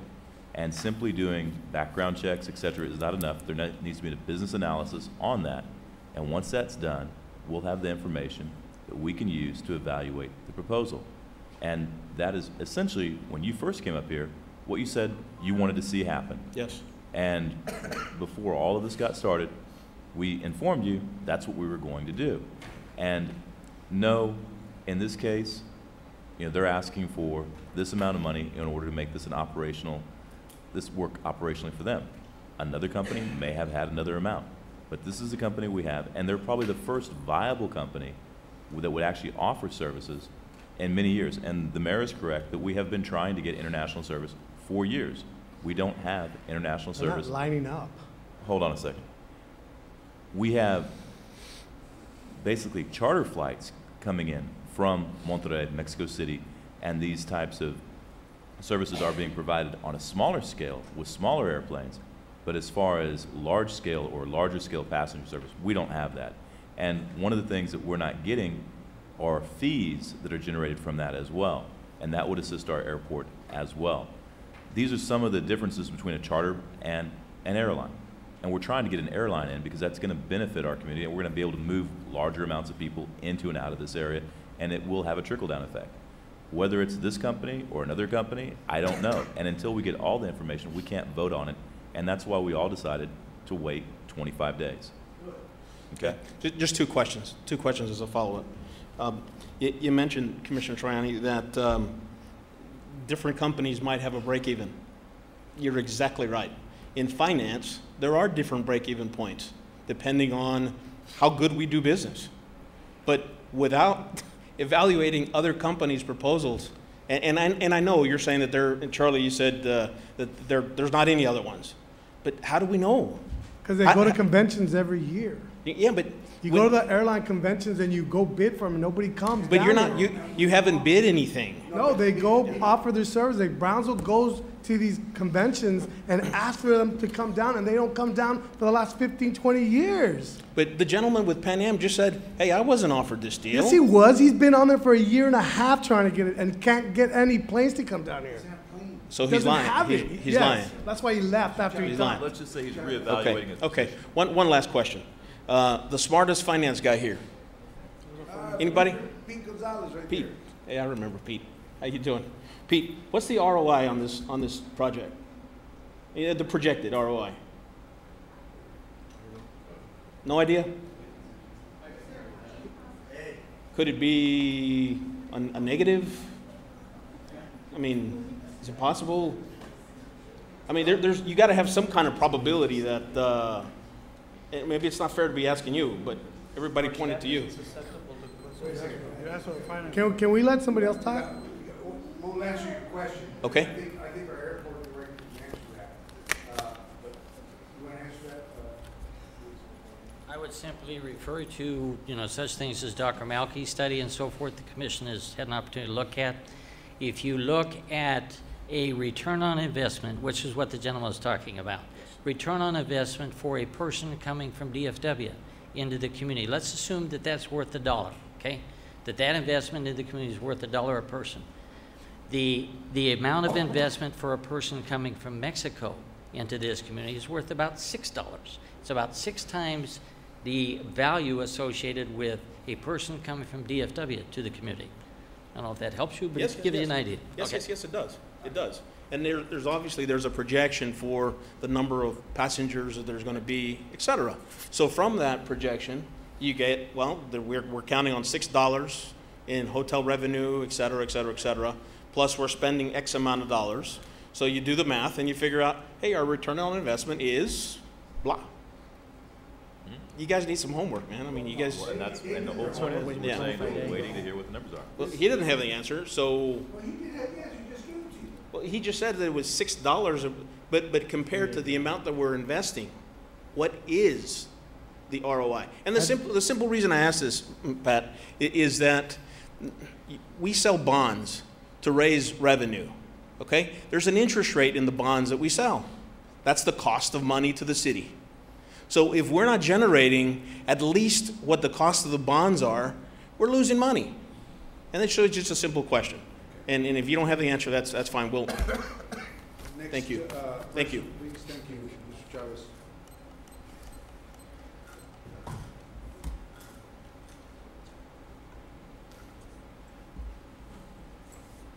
Please state your name. Good evening. My name is Teresa Saldivar. I'm a resident here in Brownsville. First off, this is kind of off topic, but thank you all for supporting the HB bill for the pet theft, because it is more than value in dollars. It's a matter of they are stealing dogs, holding them for ransom, and so it's more than just a value thing. And they're also using them for bait dogs, which is a very cruel thing. So thank you for passing that. Now, with regards to the issue at hand, I think a lot of the issues that the citizens have, which I did, is lack of information.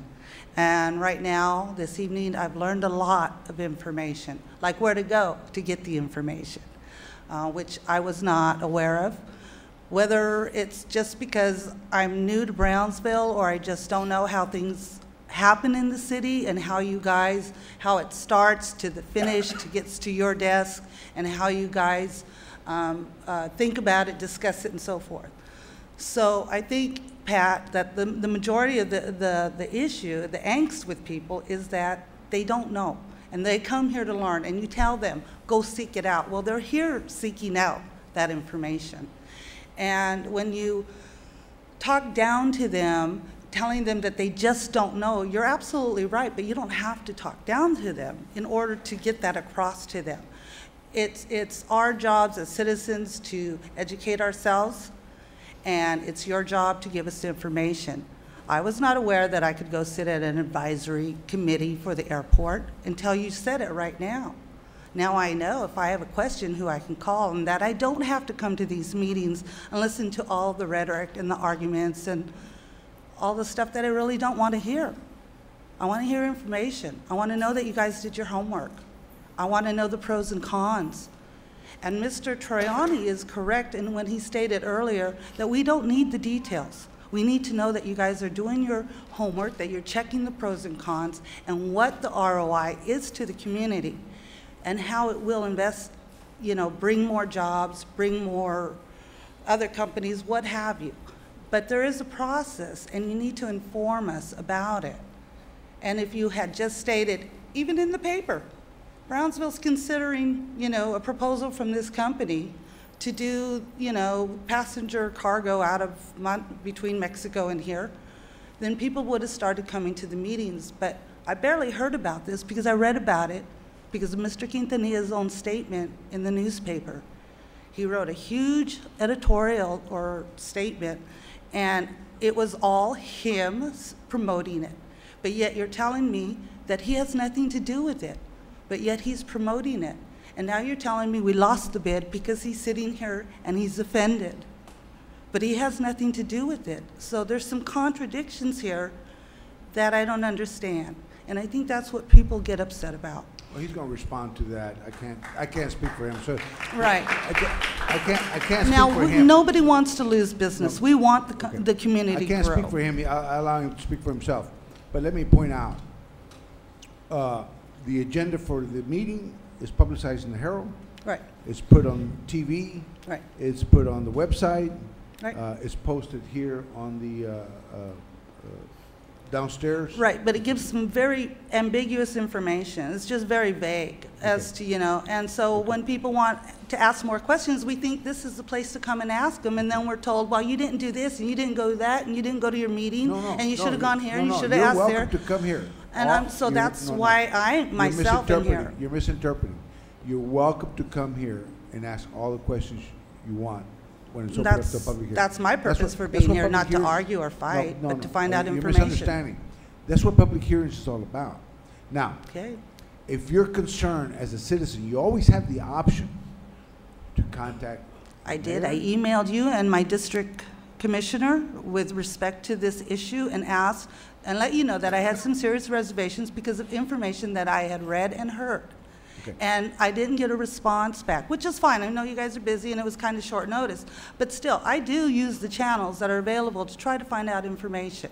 And that's why I came here. Thank you. I respond to all of mine, okay? Yeah. And I answer my calls, okay? But what I'm saying is, you have the commission to contact, you have the mayor to contact, and you have all the staff here to contact. They're available to you. I mean, that's no secret. It's been here, and I understand that. This is your government.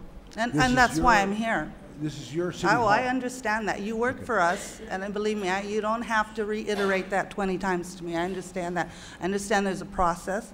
I understand there's a process for everything that you all do, and that there are also rules, and that we must abide by them. But the community had misinformation, as you put it. Well, that's why we came, was to ask, what's going on. And the number for the city and you directed me to another avenue of where I can get that information, so that I can come better informed, and I appreciate that. Thank you. The number for the city secretary is 548-6000. For anybody who wants to call, just ask for city secretary, and she'll be glad to explain anything to you. That's all I wanted to say. Thank you. It's called personal responsibility. If you want to see a dentist, you look them up on the phone, and you call them. You set up an appointment, and you go over what you want done, and you decide. Oh, you don't want to hear what he has to say? That goes to show that they don't want to be informed. Well, you know. But, that's Your Honor, if I could approach you and you could read something, I think that would be very important to understand the magnitude of the effort that has been done by public charters.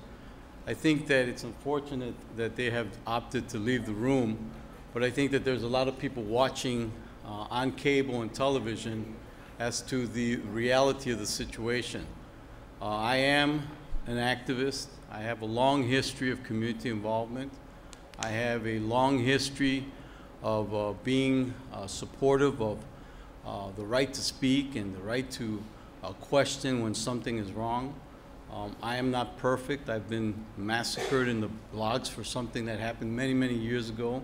My life has changed. It's been positive. It's been productive. It's been effective. I speak on behalf of children. I defend immigrants whose civil rights are violated. I have been instrumental in litigating against cities that have been horrific against our community by implementing unconstitutional laws. I have led a major national campaign to defend children addicted to cheese heroin. When they were dying, I was not afraid to go on television and declare war on drug dealers.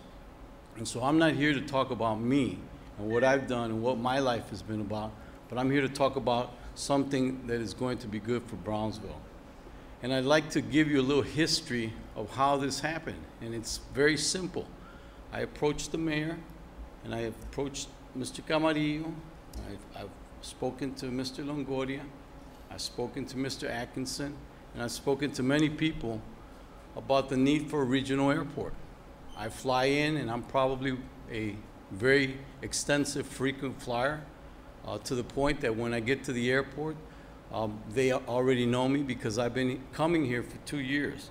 I didn't just come here yesterday or the day before. I've been coming here for 2 years. I've spent on airline tickets. I've stayed in your hotels. I've shopped at your malls. I've eaten at your restaurants. I've rented cars. I've stayed in South Padre Island. I bought helicopters for my children. I've been a very strong consumer in Brownsville. I'm also a taxpayer indirectly for everything that I consume. But I think that if you talk about how this happened, it happened very simple. There was an opportunity. There's no flights to Tampico. There's no flights to Monterey. My ex-wife lives in Tampico, or lived in Tampico. And every time I had to drive to go visit her family, I had to drive from Dallas to Brownsville, Brownsville to Tampico. And whenever I had to fly, and I had to fly with 3 people, and I would have to make a reservation from Dallas to Tampico, it would cost about $700. So when you multiply 700 times 3, it's $2,100. And contrary to popular belief, I'm not a millionaire and I'm not wealthy, but I know what it costs to get to Tampico. If you were to do if anyone was to go on Travelocity or on Expedia or anywhere else and try to book a reservation from Brownsville to Tampico, you would probably get a fare of $579 with 14 days advance. If you were to do it from one day to the other, it would be about $700 to get from Brownsville to Tampico. But you wouldn't go directly from Brownsville to Tampico. You'd have to go Brownsville, Houston, Houston, Tampico, or Brownsville, Dallas, Dallas, Mexico City, Mexico City, Tampico. That's unfortunate for the citizens of Brownsville. That's unfortunate for people who want to invest in this community, people who want to purchase homes in this community, people who want to shop in this community. They're not going to do it. So they basically go elsewhere. And if you go throughout the entire valley, there's not one direct flight from the valley into Monterey or Mexico City. Have we done our homework? And I speak we because I've been assisting Mr. Gallagher, who's a friend of mine. I've known him for 5 years. It's not like I've known him for a couple of days. And I would like to talk to you about my relationship with him because it's been questioned. I think it was even asked. Mr. Gallagher, I approached him about developing a direct flight from Dallas to Mexico City, because Dallas had the same problem that Brownsville had. Even though it had 1 million Hispanics and most of them Mexican, there was no direct flight from Dallas, Texas to Mexico City. American Airlines wasn't doing it, Mexicana wasn't doing it, nobody was doing it. So I said, hey, this is an opportunity. I went to Ryanair about trying to charter a plane to get transportation from Dallas to Mexico City. It was too expensive, so I went to Mr. Jim Gallagher. And I said, Jim, I read about you. They told me to talk to you. We need to get a direct flight from Dallas to Mexico City. He went, we met with the airport directors like Mr. Larry Brown, and we presented an opportunity to create a direct flight from Dallas to Mexico City. Mr. Gallagher, within a short period of time, was able to get a permit from the FAA that would authorize him, through his company, to fly directly from Dallas to Mexico City. We then went to the airport board and we said we would like to get some incentives, because obviously this gentleman's going to come in here and he's going to put a 737-200 and it's going to fly to Mexico City. I think you should give him some incentives. Well, he got the permit. A week later, Mexicana and American Airlines joint ventured, and all of a sudden, Dallas had direct flight from Dallas to Mexico City. Had we had the money, the Mexicana or American Airlines, I would be the owner of an airline flying from Dallas to Mexico City. But instead, I decided to commit my life to defending children. Now, I would like to show you something that's very similar to what happened in Dallas. And I ask you, Your Honor, to read it.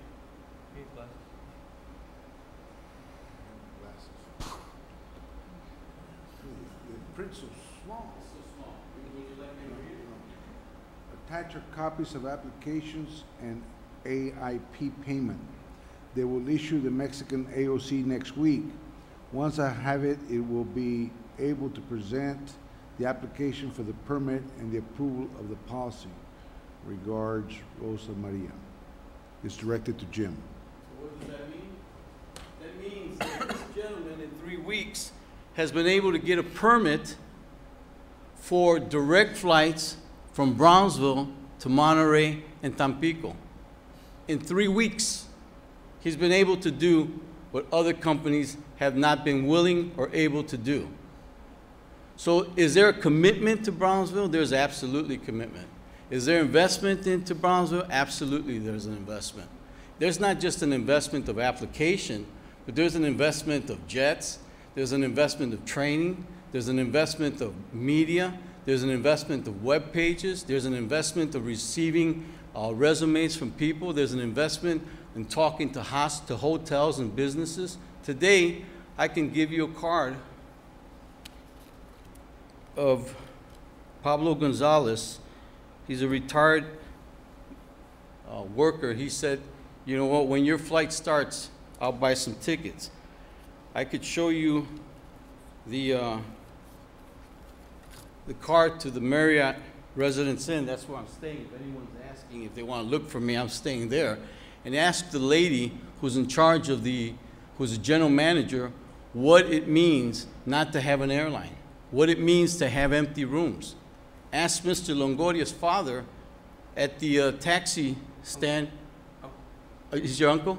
Ask him at the stand at Brownsville Airport how many passengers are coming in and how much service they're providing and what opportunities they're getting. And so what will this flight do for Brownsville? It's going to increase traffic. You'll have 800 people per week. You'll have 40,000 per year. There's, Mr. Brown, how many passengers fly right now? 90,000 on American? Payments per year are 90,000. This flight, this project would fly 50% of what American and Continental's flying. And like some people say, this is a miserable, puny, small, insignificant airline called public charter. But it'll be transporting 40,000 people. And if you look at 40,000 people and you look at the amount of money that they're going to be spending in this city on food, on clothing, on theaters, on renting cars or taking taxis or going to Las Brasas or going to Cheddar's or going to Camperos or going anywhere else and spending money, that's a return on investment. 40,000 people, how much do they pay per airline, per fee? Ask Mr.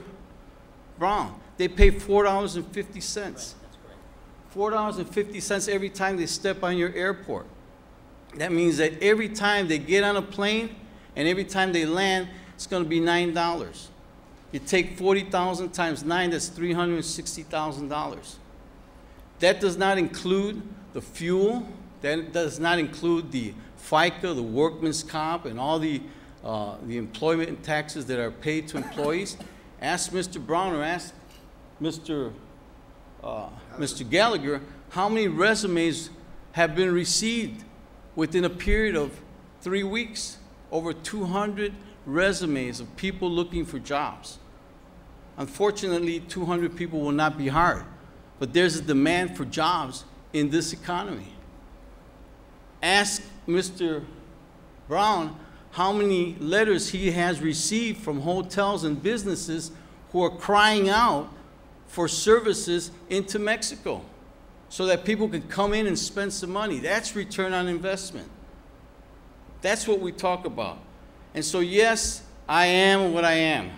But when I came and I brought Jim Gallagher here, because despite the fact what people say and despite what they talk about me, I think I am as much Brownsville as anyone else, because I spent the last 2 years here spending a lot of money, bringing my children, going to Padre Island, spending Thanksgiving and spending Christmas and spending time. And many people have seen me with my children. And let me tell you one thing, I'm not a deadbeat father.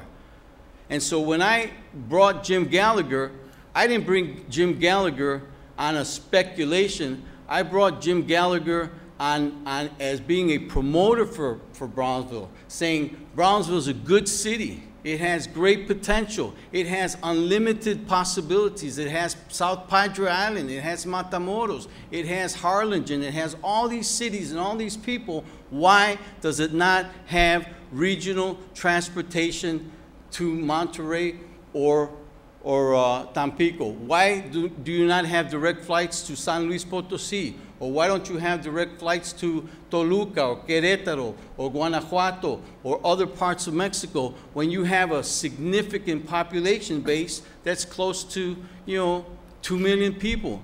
It's illogical, it's unconscionable, and it's unacceptable for a city like Brownsville not to have direct flights into Mexico. And you have the opportunity today to make a decision to make sure that this gentleman over there, who's made a commitment to come here, and he's a gentleman from Cleveland and Pennsylvania. He's not a Mexican, he's not Hispanic, he's an Anglo-American that's probably scared as much as anyone else to go into Mexico. But yet, he was convinced to go into Mexico and provide services and bring a jet and make a commitment to the city, and to refuse him or to basically deny him would be a tragedy for the citizens of Brownsville, and it would be a tragedy for the city of Brownsville. And what it will do is send a message that when people want to invest in this city, when people want to bring their resources and their planes and their jets and their money and their time and their experience, that the city of Brownsville, because of political people and because 35 people come in and go on blogs, if you go on Acción America, and you see me, you'll see me marching in front of 100,000 people. You'll see me marching in front of thousands and thousands of people, and that's on video. I didn't spend my time trying to pack this room to convince and threaten anybody. I spent my time helping my friend, Jim Gallagher, bring an airline to this city and to make sure that this city grows and progresses, because one day I want to be part of the city. And if I didn't have my children in school, in Walnut Hill and at Cabell Elementary, I would be here, because I think Brownsville has great potential.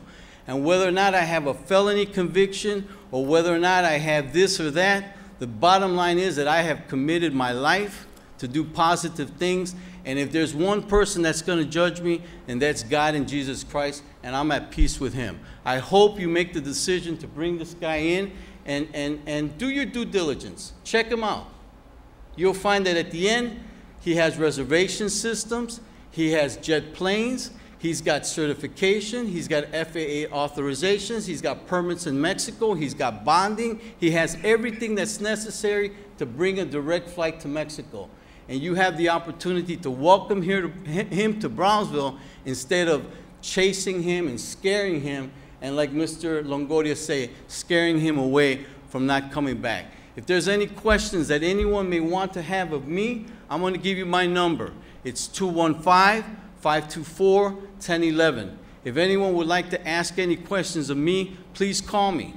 If they want to know where I live, it's 421 South Dwight. And when they ask about my home as an office, because it's been about a block, Google the map. It's an 8,000 square foot home. There's a 4,000 square foot office complex, and it's on 2 acres. And we have offices, Wi-Fi, telephones, staff people working there, and that is how we defend our community in Dallas. Thank you very much, and God bless you. Mr. Quintanilla, before you leave. If there's any questions? Yeah, what's the website for public charters? So people who want more information on public charters, what's the website? It's publiccharters.com. It's charterairtransport.com. You could Google them. You could call Department of Transportation, FAA, and look at their registry, look at their information. You know, the travel industry is very regulated. It's not like you're under the radar. If you wanted to find out about public charters or Charter Air Transport or Jim Gallagher, Department of Transportation would have them. Federal Aviation Authority would have them. They have web pages. They're not hiding. Do your due diligence. But if you do your due diligence, do it based on due diligence. Don't do it based on politics. Don't do it based on candidates. Don't do it based on, you know, this for that. Do it based on sound economic financial data. Base it on what he's worth and what he's going to bring to this table. Don't do it on politics. If you do it on politics, shame on you. Thank you. Anybody has any questions of Mr. Quintanilla? I mean, everybody's talking about him. Yes, sir, I am Carlos Quintanilla. Well, Dag, do you have any questions of Mr. Pastor, you have any questions? Thank you very much. I'd just like to say a little bit of information would have avoided all of this. And you know what, Your Honor? But whose fault is that? We've been putting this information out. Like this lady said, she came here to get the information, and they felt like they were being brushed aside. But when did they come? But when did they come, Pastor? They hadn't come till tonight. You know why? Because somebody was stirring them up with lies. Okay. Mr. Quintanilla, real quick. Take personal responsibility, Pastor. No, I'm saying we've gotten that information. Yeah, but yeah, at the expense of almost destroying a project. A little of information early on, 10 minutes of information would have saved us an hour. The information has always been available, my friend. But they came here to get it. Let me ask you something, Mr. Quintanilla, real quick. And this is something that I was trying to work on, and he came to the city. I gave a copy of the proposal to Rose about feeding kids. Right. He wants to feed 5,000 kids in Brownsville this summer through a program out of Dallas. This is what inspired me to want to work with Mr. Quintanilla and work with the city commission. Talk a little about what you were doing. And I hope this tonight doesn't scare you away from committing to the board. Wait a second. But you know what? Wait, before you speak, during the relief effort, he sent me a trailer of goods for Mexico. That's right. Okay? He got on radio in Dallas and promoted our relief effort. That's right. Okay? So, I don't know Mr. Quintanilla other than an acquaintance. Okay? But he did step up to the plate without even us asking him. And he's willing to feed 5,000 kids and all this other stuff. You know, people have a personal issue with somebody, they should take it up with that person. No, listen to me. Well, your enemies are your enemies. They're not my enemies. They're not mine either. Okay. No, but what I'm saying is, it seems like there was a personal agenda against Mr. Quintanilla. They should take it up with him. He has nothing to do with, he has nothing to do with the city. He has nothing to do with the city. Well, Your Honor, if I can address that, I did have conversations with, I think, Linda Castro from, and I'd be willing to share with you my extensive conversations with her. I had extensive conversations with her on Facebook, and I'd be willing to share that to the public. And my conversation with her was not antagonistic. It was not aggressive. It was very diplomatic, very cordial. I even invited her to go next week, because we're meeting with the governor of Nuevo León to basically promote this project, and she agreed to go. So it's not like we haven't been outgoing and trying to incorporate everybody. I would hope she would then have her come back. We're not asking. Hey, he interrupted me. There's nothing to defend. He's interrupting. What are you jumping in for? There's why nothing to are we defend. talking about his, defending him? I'm not. All the good things that he's done. Because it's a fact. It's an opportunity of all the charitable things that they have done. Have they? Well, I've been attacked, Your Honor. It's been talked about on the blogs. It's not fair to this gentleman. They had the not fair to opportunity. anybody. Zeke, We're here to open you're up right. Frontera. Zeke, they Not had about Mr. Quintanilla. they had You the just said he had nothing opportunity. to do. They had the Yet you're trying to opportunity. lift them up, sir. You're Well, trying to no, lift no them up. one, no one I'm has trying to be lift fair, me up. sir. I lift Yes, myself I up. Your Honor, And I'm sorry Your Honor, because I'm fair to everybody. Your Honor, you don't have to Listen lift me. me up. They I had can the lift opportunity to myself Stay up. here asking questions or do whatever they want. It's easy to blast people. It's easy to blast people. But he's here. He's willing to face them. They decided to walk out. He is here, sir. And if I he has, advised him and not if he, to speak right now. If I he has advised him any not to questions, speak. Your Honor, if he has any questions regarding Fly Frontera, do you have Jim questions, Gallagher's Zeke? there. He can answer them, and I'll answer No, whatever you have questions he of the has. gentleman. Ask Okay, me the question. Mr. Quintanilla, do you have questions? How confident are you of the numbers that you're speaking about? Very confident, or else I wouldn't be here. On a 1 to 100% confidence, how confident are you that the numbers that you're speaking about, the volume of people, et cetera, is going to happen? Very simple. If you look at the Sabre, you know, you understand Sabre, right? You're asking me to give you an answer. Are you familiar with Sabre? No. Okay, Sabre is a reservation system that the airlines use. They basically track, you know, the kind of travel that goes from one city, one destination. So Sabre basically has the number of people traveling from one city to another, and they project 72% travel.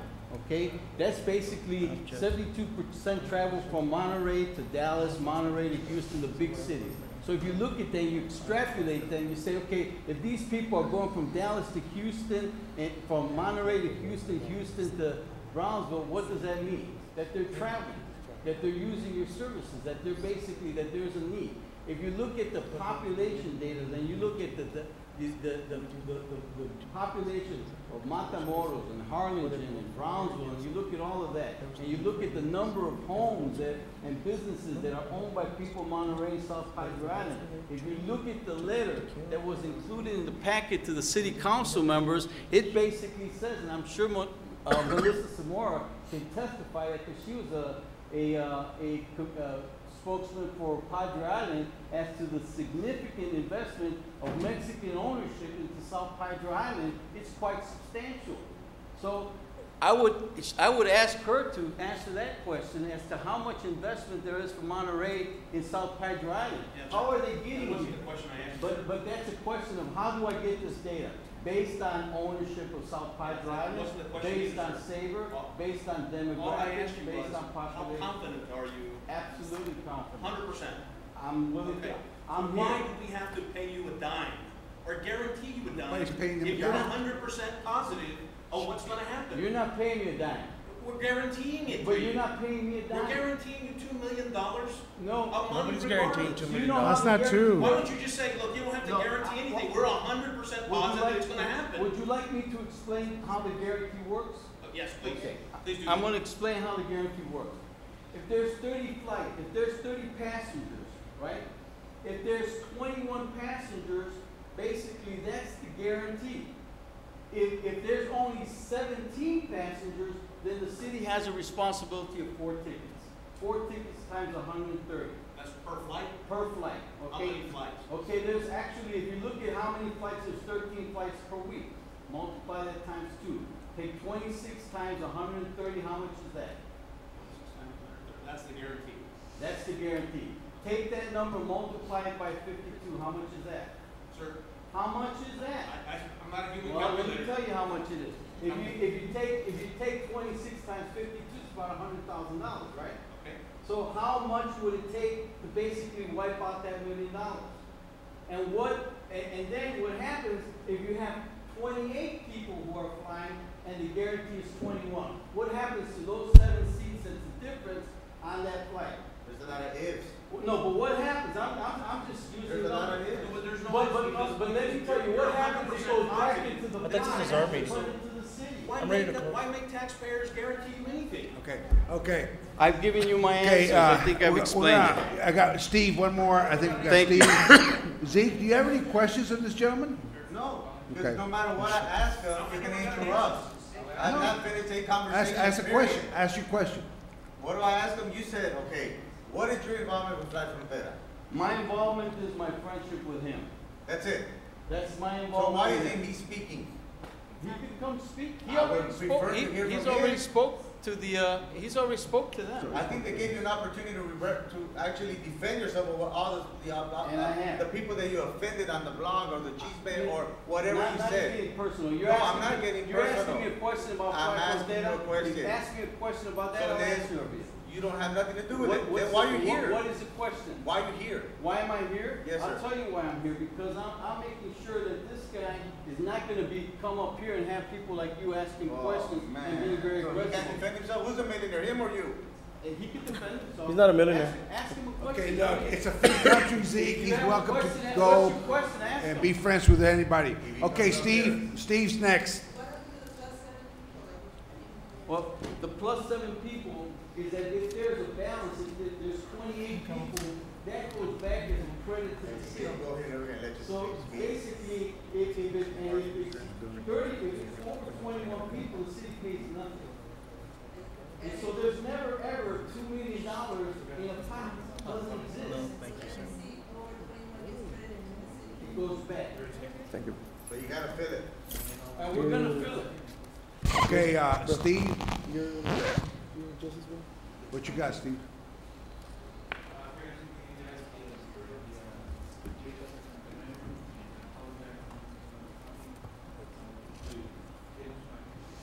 Thank you. I listened tonight and see the map, goes through Houston, Brownsville. We're pushing for it to pass through Matamoros, Ciudad Victoria, and San Luis Potosí. So we're pushing that on Tamaulipas. Hopefully, we'll get an answer in the next 12 months, 18 months as marketing. You'll never see it Highway 69, but maybe you'll see it as Ruta 69. So let me start off real quick here as airline experience.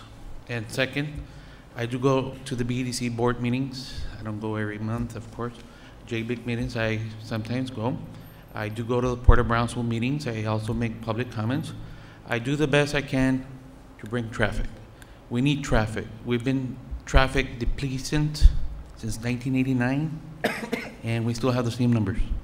So that worries me. That was one of the reasons why I'm here.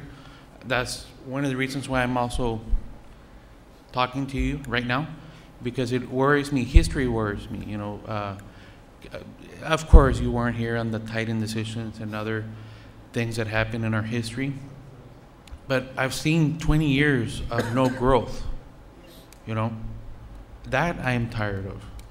You know, no growth. Well, guess what? I will be a prophecy. I will give you a prophecy.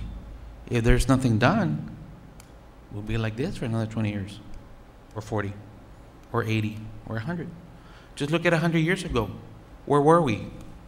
100 years ago, 1920, or, okay, correct me, my math, 1911. Wasn't that before Hotel Jardín was built? Wasn't that before the airport was created? Because I think it was 1917, más o menos. Obviously, I'm not talking about 1929, of course. Historically, we know that. But we did get an airline, a big one, in an infancy. And then it grew. And then the city commissioners voted no. And then things happened like history. I'm just bringing up some notes here. I'm trying to summarize what I've seen in the last few years, like I said, I do participate in a lot of meetings, and you know, it's a very historical decision you guys are about to take. Very historic. You know, sometimes people come in and comment and talk, and we could be here another 3 hours. You know, and I don't want to take 3 hours of your time. I mean, I'm very happy that you have been able to table it, if that's the correct terminology. I do come to the board meetings to learn, you know, how to run meetings, and like I said, you know, I like the Port of Brownsville. I do feel a lot of future there, you know, and I believe the airport also has future. You know, you guys know about a lot of projects that are happening in Brownsville. I don't have to tell you about what's happening in 2014, 2015. There's other projects coming in, and if this is a good decision to table it and make a more informed decision, so be it, because if you believe it or not, I didn't hear about this deal until I came in today. You know, I'm coming in just to move my, you know, traffic. You know, the Port of Brownsville knows me. You know, the directors. Larry Brown knows me. So Larry Brown knows I'm the only one that goes to the advisory meetings. Yes or no, Larry? You know? You know, I don't go every month. You know, I'm an entrepreneur as well. I got to move stuff. But I do go to the advisory meetings. Many times I've tried to understand why they get appointed. Fine, that's the way it works. I do go to the BDC meetings. I do go to the JBIC meetings. But it's kind of weird that I didn't hear anything about this until tonight. So I'm just giving you feedback that even though I'm informed, you know, it didn't go to the city somehow until it hit newspapers, which is sometimes negative. You know, so that's just my recap. Now, do remember that I'm not known as nicknames or whatever, but sometimes I do consider myself an integrator. I integrate a lot of stuff. You know, we are part of the International Committee from Brownsville, Matamoros, and if you believe it or not, integration is happening. Finally, after 2 years. I'm very happy on the historical moment that we live in Brownsville. And I do believe that decisions with informative, intelligent, smart, public comments will become a much more favorable result than all the negative, or hopefully today is positive, you know, is my feedback summary on it. So I don't know, you have any questions for me? I could take 2, no questions, you sure? I'm practicing. All right. Thanks, sir. Thank you, Mayor, and thank you, members of the commission. I do respect you guys. I know that, you know, things like this happen, but I do understand that I'm speaking today as a citizen of Brownsville. I was born here, I was raised here, and I did go to the airport in the 80s when there was no airlines. I used to bike myself through there. Well, Steve, so I have to have history. Steve, I think you're a fine young man. I would love to put you on one of the boards, and I'll be contacting you if you leave your number with Estella, maybe get you involved with some of those boards there. As far as being informed, nobody's ever informed on everything that goes on. I mean, we're all busy people.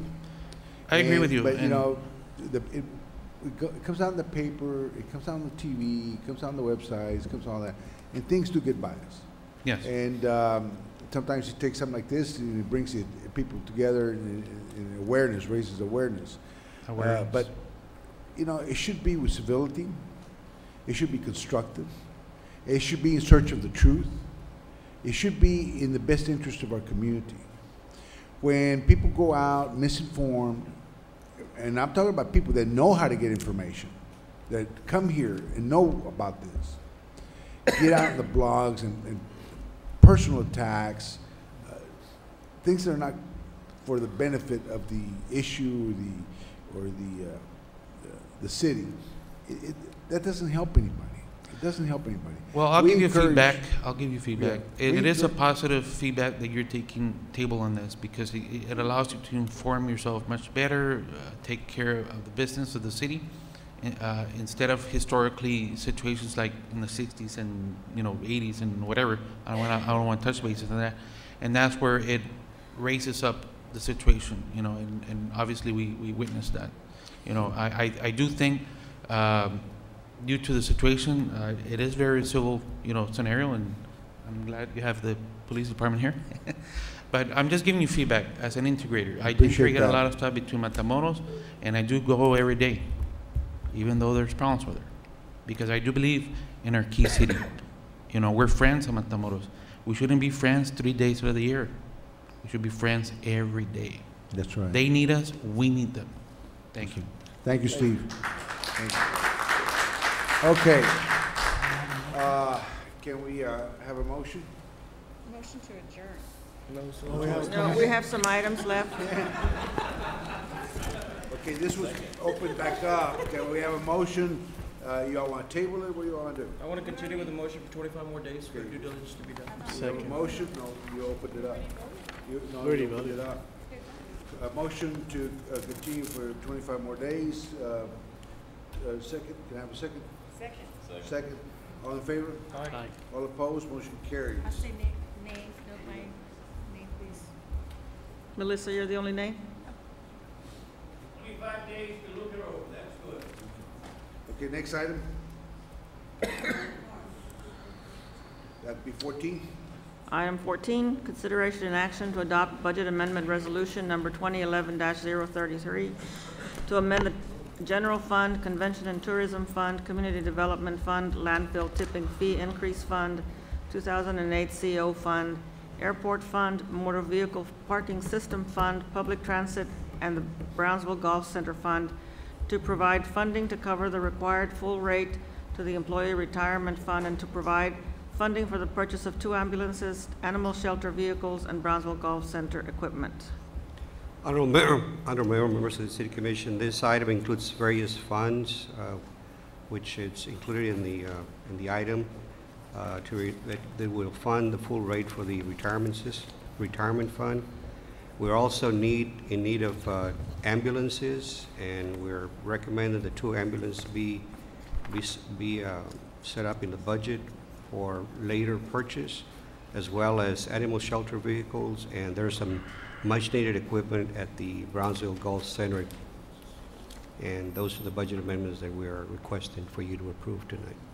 Okay, this is an action item. Can I have a motion? Move to approve. Motion approved. Do I have a second? We have a second. Any discussion? All in favor? Aye. All opposed? Can I have a motion to table item 15? So moved. We have a motion by Commissioner Gowan, second by Commissioner Zamora. Any discussion? All in favor? Aye. All opposed? Motion carries. Item 16. Item 16, consideration and action to accept Villanueva appraisal reports and recommended compensation for individual landowner.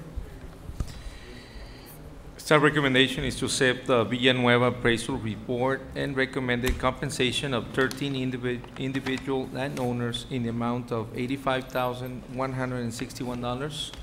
This funding is coming from the Colonia Improvement Program founded by the Texas Water Development Board grant number 10378 in the amount of $85,161. The administration of the Planning and Community Development Department concurs with this recommendation. We have a motion to approve by Commissioner Gowan, second by Commissioner Troiani. Any discussion? All in favor? Aye. All opposed? Okay, can I have a motion for adjournment? Thank you. Wow, we have a chorus. Motion and a second. All in favor? All opposed? Stay. Thank you all.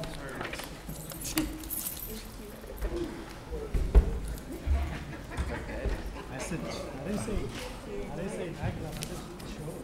Thank you, sir.